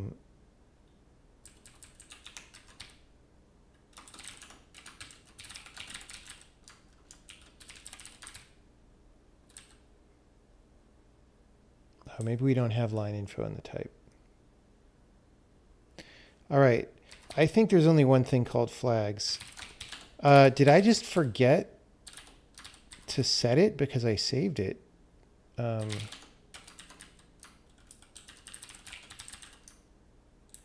thought I saved the... Oh, no, because I was looking at the transaction and saving those flags. And then I said, no, let's not do that. On the move info, there are flags.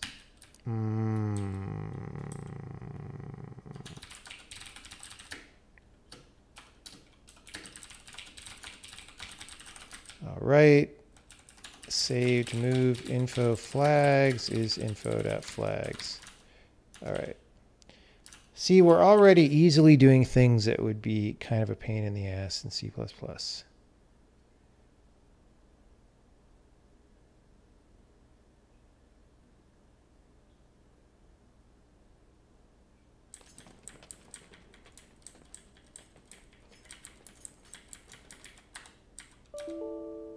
Okay. What? Still offset 176.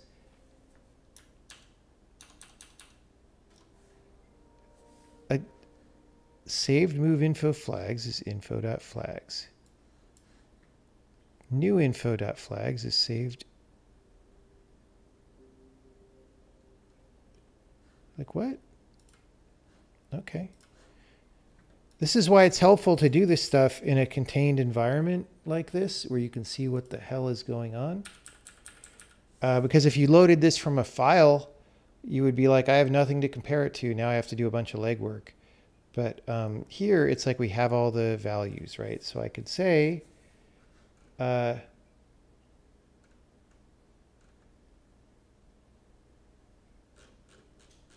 info.flags. Oh, fuck. What is going on? Why can't I see the variables? What the shit is happening? This is like... This is why we should never do software. Like, I have no variables here for some reason. Okay, here's how we solve that problem. I don't seem to have it either in either backend,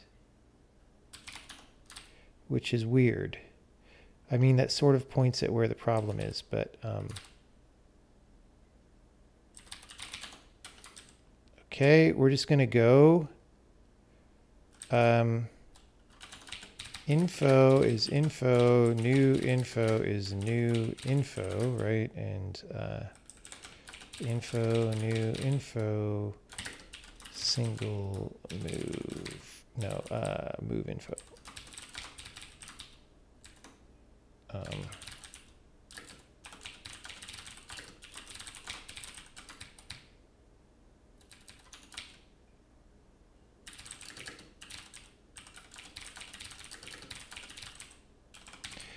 Well, this is yet another thing that I got to fix. Whoa! Holy fuck. All right. We did something scary. This is Friday the 13th. Oh, did I?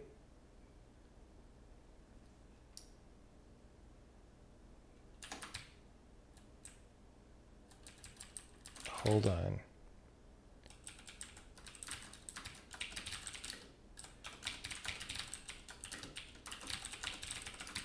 Is that what happened? Interesting. So this is a bug.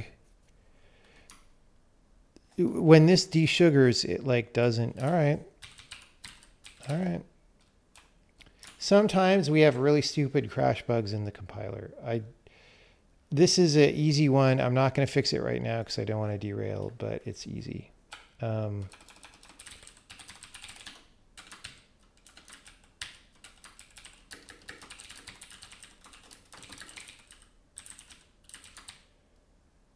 Okay.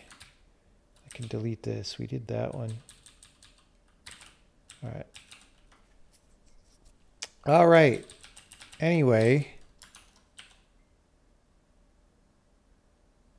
Maybe I just can't perceive the variable being a mere human. It's true. It's true.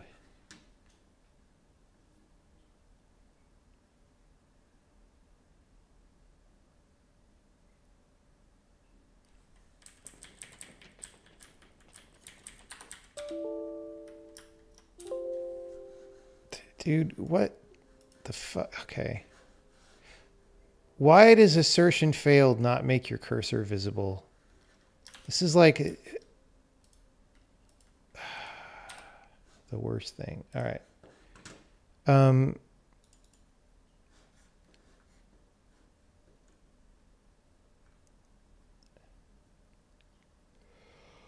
Okay, what was I even doing?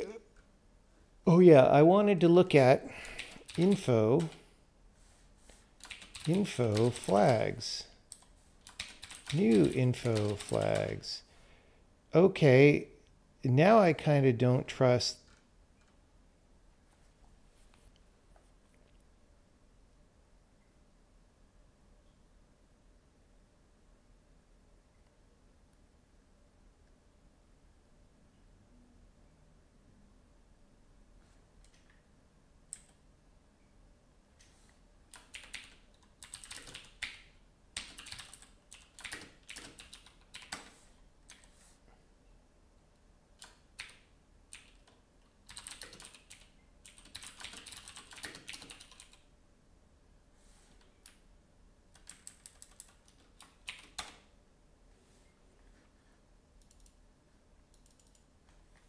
Is my comparison broken?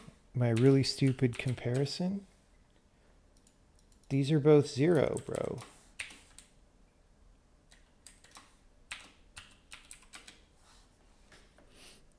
What? Did I get this wrong?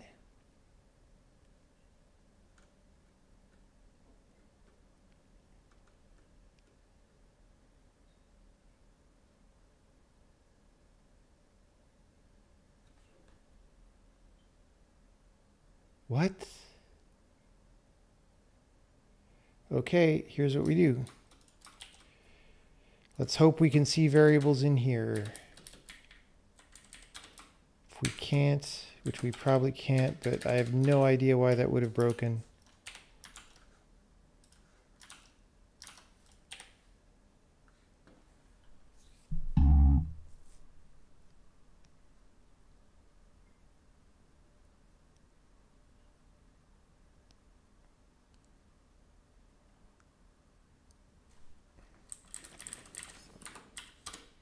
Do the flags have indirection? I don't even know what that question means.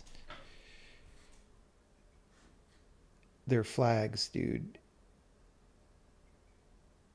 Okay.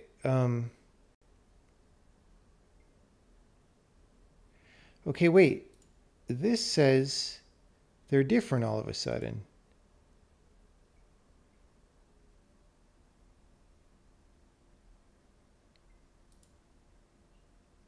Excuse me?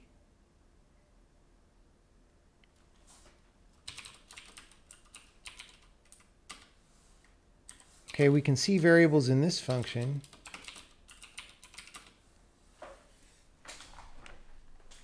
Okay, wait.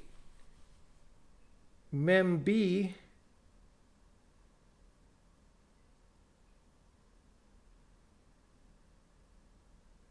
I have no idea what's going on right now. This is just one of those times. I'm so confused. Mem_b.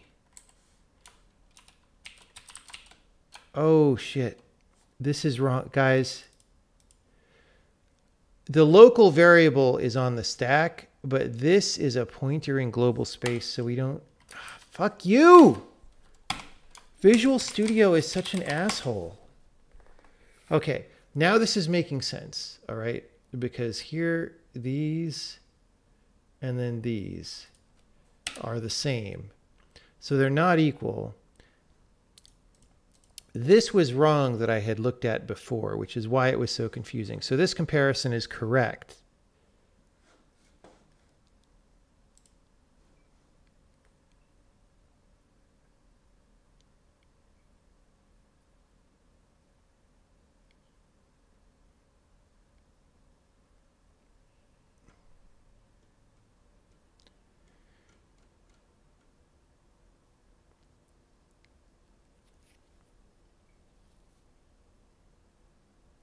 What do I think about Steam Deck? I think Cuomo really should get fired because he's bad. And I think Marjorie Taylor Greene also is a person.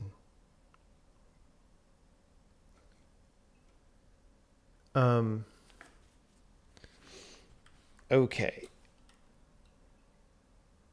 So we get our differing byte. The flags are different. But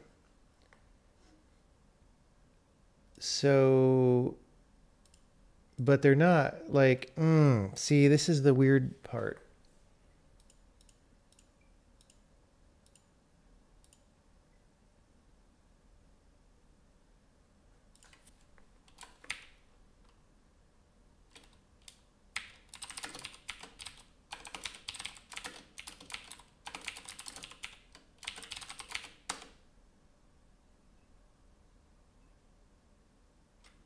Okay.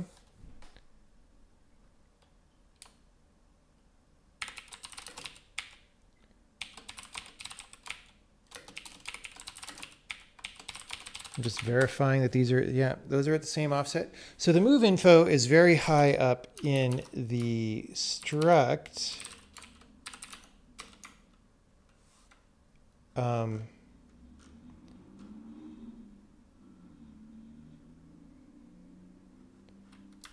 Yeah, so we have two 4-byte IDs and then this, right?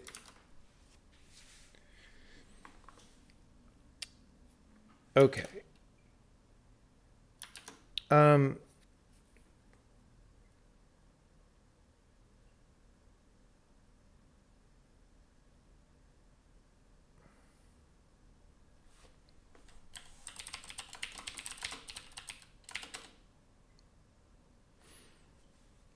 This isn't moveinfo.flags. It's a different, oh God, okay, yeah. Single move has a flags field. I should have reported it, but I didn't. In fact, I should have known. Guys, this is what happens when you're tired or like you're not at 100%. We can't ever report anything from MoveInfo because I was just reporting members from single move. It's confusing. Okay, anyway. Okay, we're not copying that flags, so that took me half an hour to figure out. But again, it would have taken longer if you're writing it to a file. So that's why we do that later. Okay.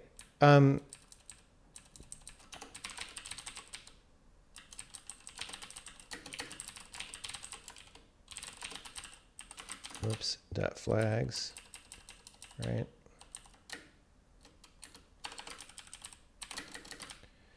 And then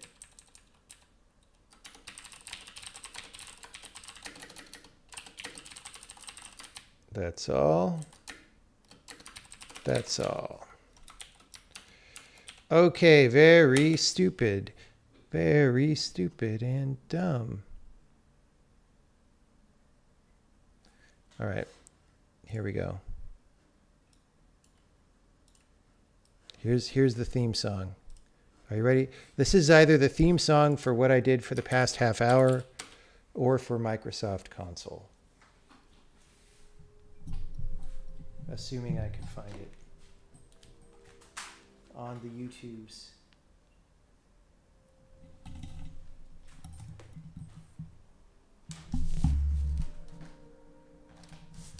Ready?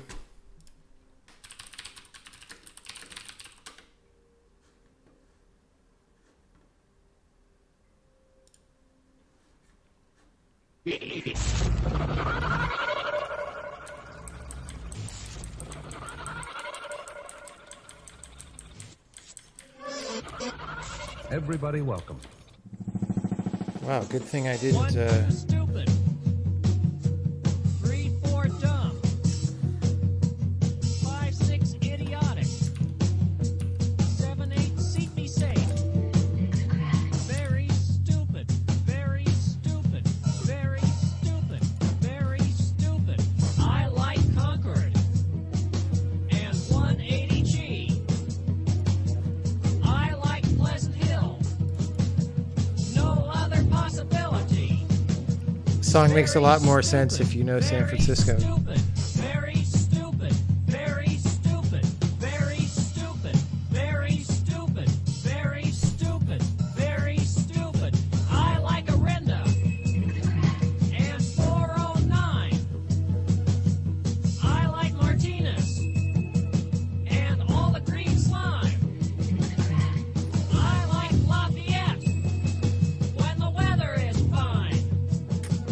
And I like Contra Costa County almost all of the time. 1, 2, stupid. 3, 4, dumb. 5, 6, idiotic. 7, 8, CPC. We're at a different offset now. We're not as far in. I'm going to do it right now. Here we go. Very All right, stupid. people. Very stupid. Very First of all, I want you to very raise your stupid. hand. Very Your stupid. automatic garage Very door stupid. opener is Very stuck. stupid. Very stupid. Very Second, stupid. Very I want you to stupid. stand on Very your left stupid. leg Very because your stupid. oscillating Very sprinkler doesn't stupid. work. Very stupid. Very stupid. Third, Very stupid. I want you Very to grab your stupid. right foot Very with your stupid. left hand Very and stupid. your lawn Very is mowing. stupid. Very stupid. Very Fourth, stupid. I want you to Very shake your stupid. head Very if you like your stupid. neighbor. Very stupid. Very stupid. Very stupid. I want you to Very put parakeet stupid. feathers Very into your stupid. television Very set stupid. and you're watching Very MTV. stupid. Very stupid. Very Six, stupid. Very I want you to pour 409 into your Mr. Coffee maker if you forgot to clean your floor and carpet. Very stupid. Very stupid. Seven, I want you to trip over your gross cart if you're shoplifting from Safe Muffin. All right. There we go. That was the theme song of what was happening. Okay.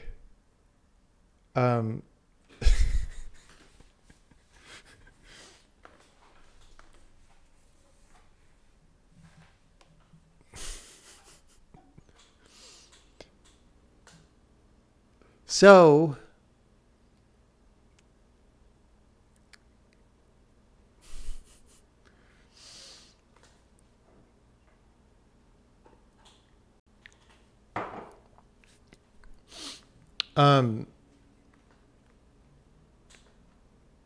yeah, I don't know why. So my theory about this is actually we ended up at an earlier offset, but I think that's because this is a different move, right? It's like we succeeded on some moves and then we found a later move, etc.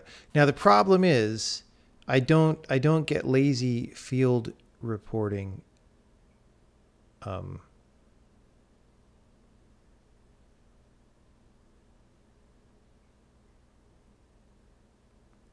I guess I should write a little thing that if it's in move info, right, offset 8. Yeah, if it's in move info,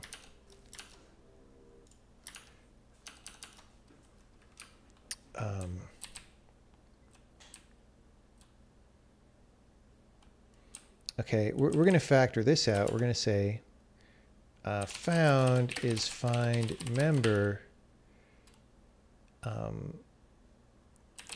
differing byte in single move. All right. So we just pass the type and the thing. All right, we're just going to factor this and make sure it compiles. So find member byte is S64 and $, T is a type, right? And then type info T. This is return it. This goes type info struct member. And here we return nullerino if we don't find it. Just make sure that compiles. Okay, great. So here's the magic. We recurse. We say if found.type. I think it's kind, right? No, it's type. Type info tag. Yeah, found.type.type is equal to struct. It's a struct recursing, right? And then we say oh no.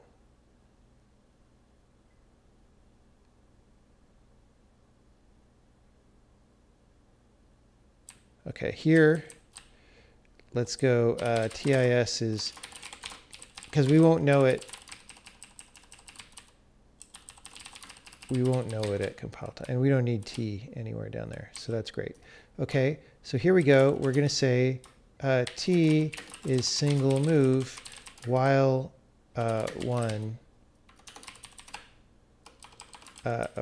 type info. Info is type info, except I called something info up there, so it's this. Okay, we go found, right?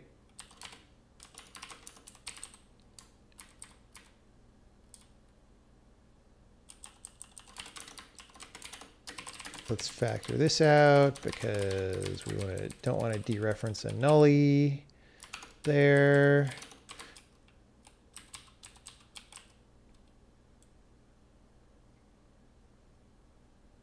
We'll just put a break at the bottom.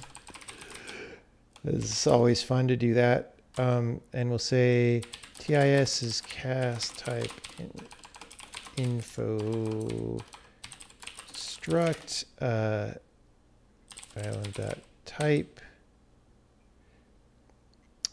and offset minus equals or differing byte minus equals found.offset in bytes and continue.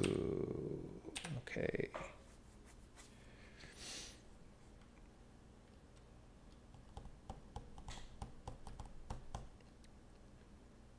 Negative land is all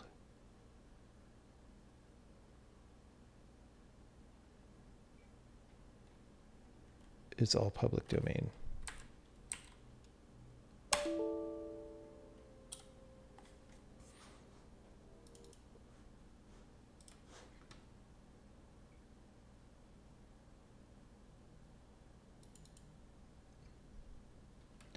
Okay.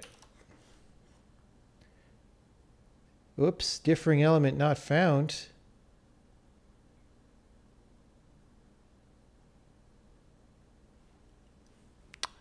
Maybe I messed it up.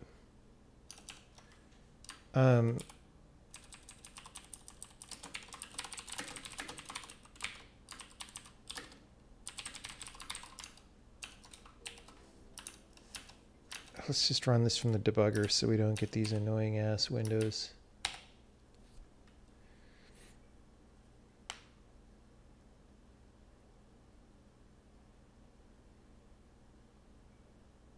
You thought that an empty for is an infinite loop? Maybe in your programming language.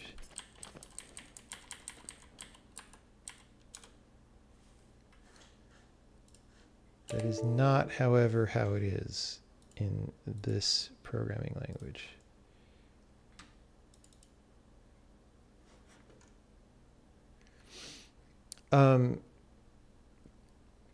Okay.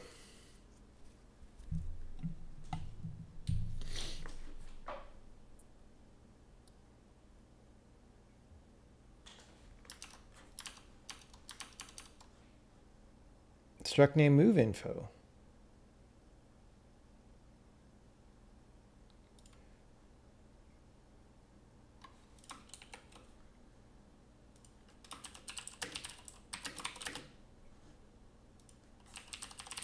Like what?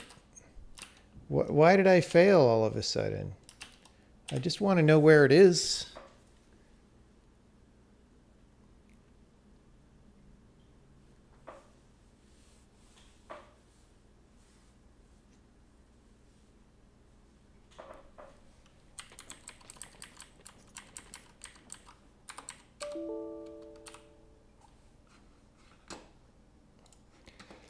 I'm getting tired.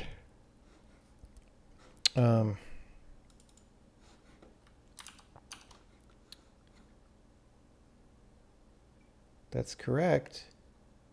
So move info is like 128. So 124 should be at the very end.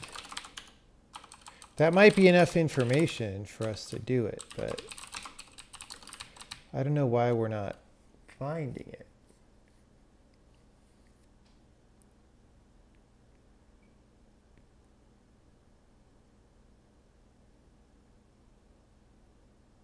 It's in push or pull direction?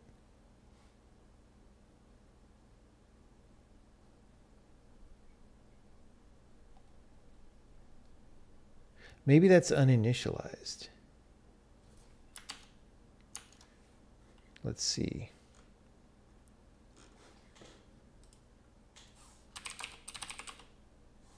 Undeclared. All right.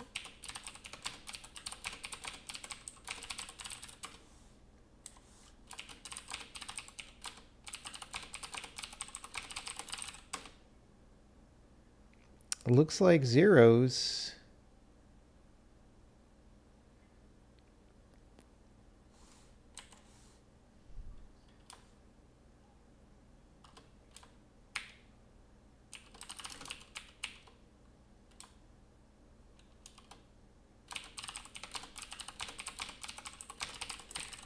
Does this debugger have offset of?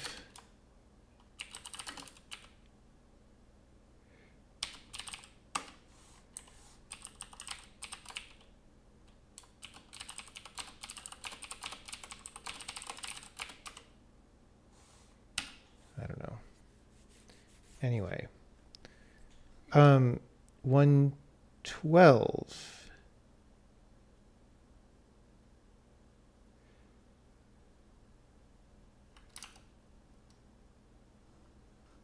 So, 24. Oh, it's a hole at the end.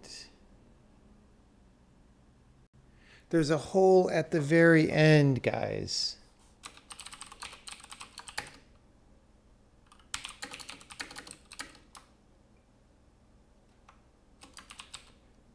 Okay.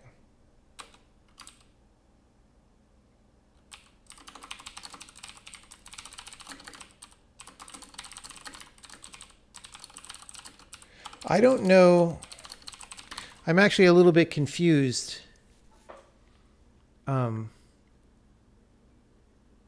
About why the other stuff we did didn't fill that hole. This actually makes me worried. Am I wrong that it's a hole right there? But that's what it seems like.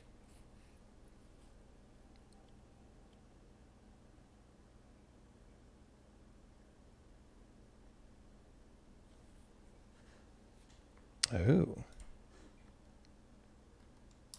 Okay, now like we wrote a corrupted file at some point.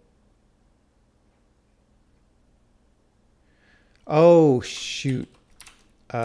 We are saving this thing.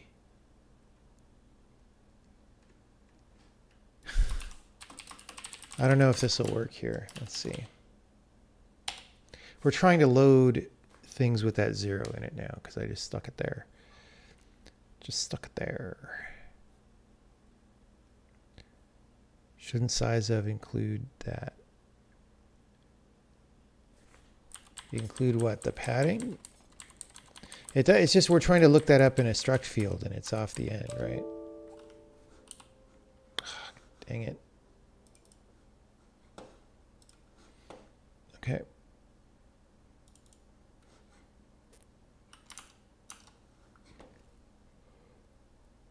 Oh, now it's 93. It's also in a fucking hole. So whatever I did to fill the holes didn't work.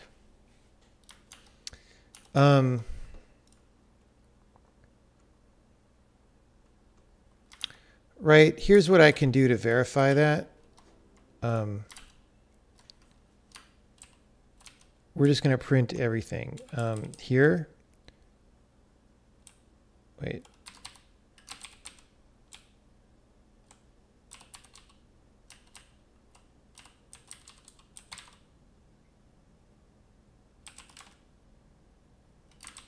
Oh, not there. Here.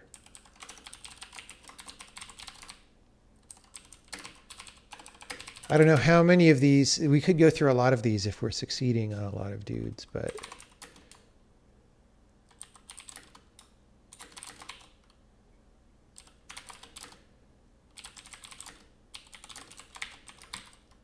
okay. So that'll print the things. Actually, you know what? And then we'll say if byte, because these are in increasing order, if byte is less than I is a little bit redundant with the previous thing, but there we go.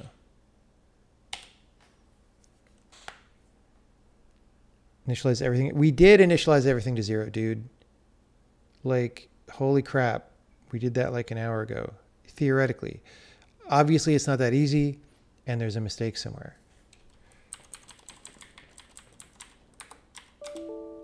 Or I'm just very stupid. That's the other possibility.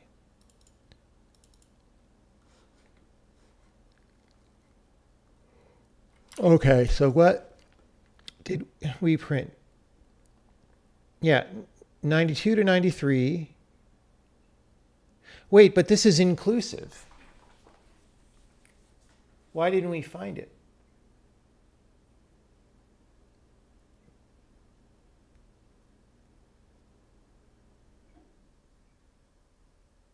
I thought I checked that correctly.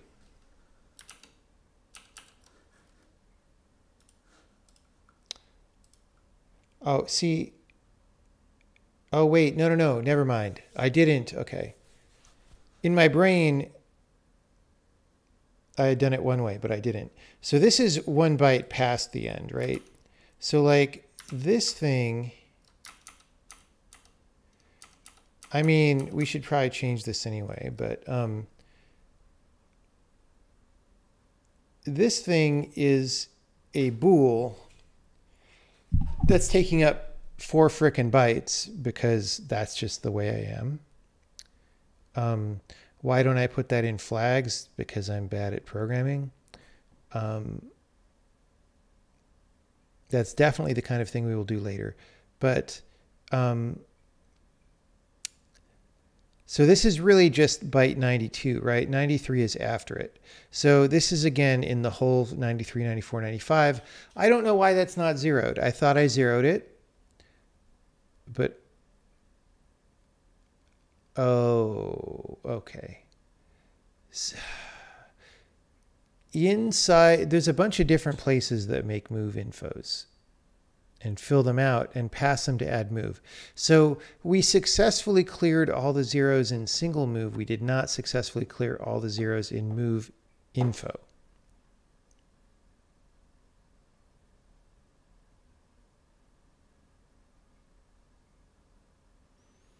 I could write a quick thing that detects holes and zeros it and assumes, like, yeah, we could just say 0 holes before we do the memcomp. I don't know. Then that'll mess something up. It'll write a 0 somewhere. It's about bedtime for me, I think. But this is great because we have our bonus work done toward the thing. So far, we're just failing on holes, which is ironic in a sense because we're looking for problems with the actual data members and we're tripping up on holes. But that at least means that we're mostly kind of okay with the data members, maybe. Let's just see it index 17.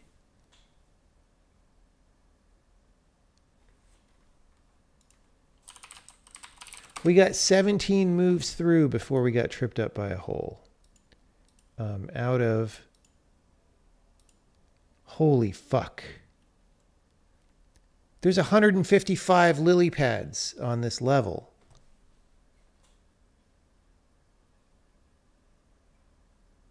Let's verify that. Yeah, I think I'm going to write something to clear the holes in the morning or something. It's just if I do it now, I'm tired enough that there's a decent possibility that I'll make a stupid bug. It's actually really easy. That loop that we just did, right? This loop, we're computing the end of the previous member and we look at the beginning of the next member. And if there's any space between that, we memset that, right?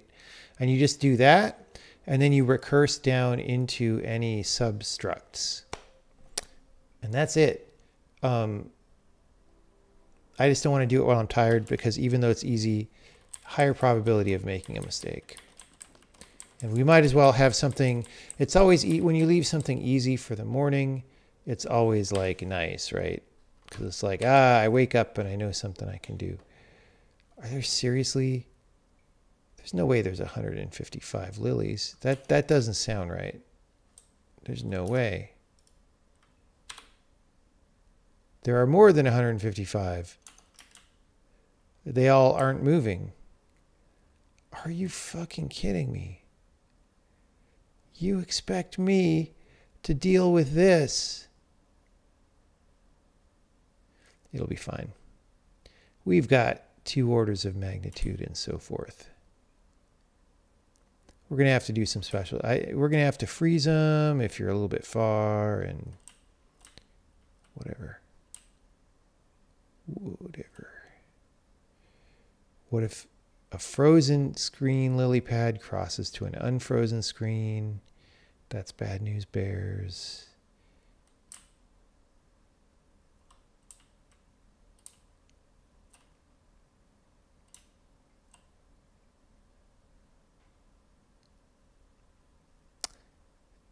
Are there really that many right here?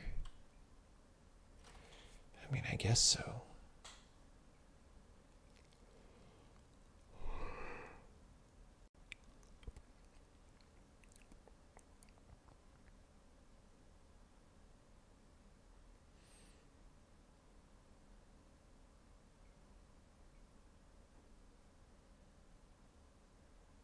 Yeah, I've already counted 75 and I'm not even to most of the ones over here.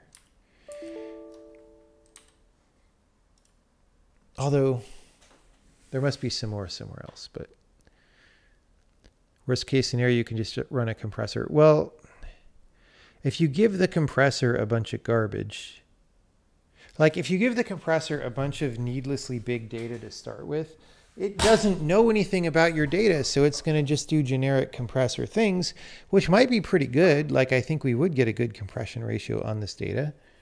But like I said, we can get like 2 orders of magnitude probably by doing what we're doing. So that's just way better than putting it in a generic compressor.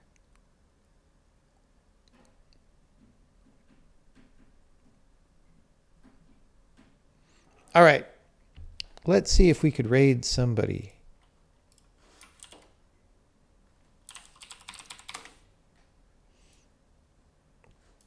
In the science and technology area. Who is programming?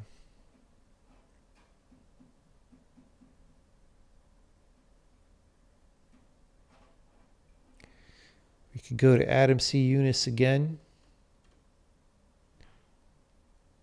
Terminal emulation library development in C++ 20. Oh boy. That I was thinking maybe that's someone doing Casey style stuff. Nope. Nope.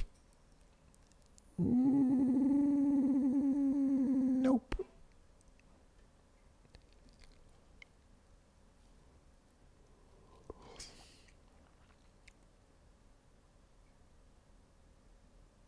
We could do Chaocalypse again. We rated him a long time ago.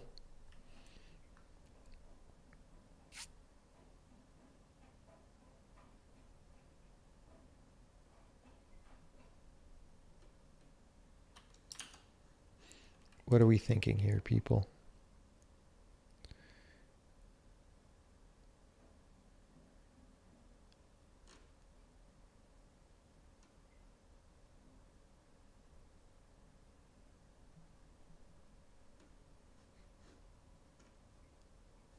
C++ 20.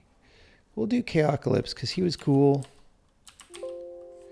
And we haven't rated him in a long time.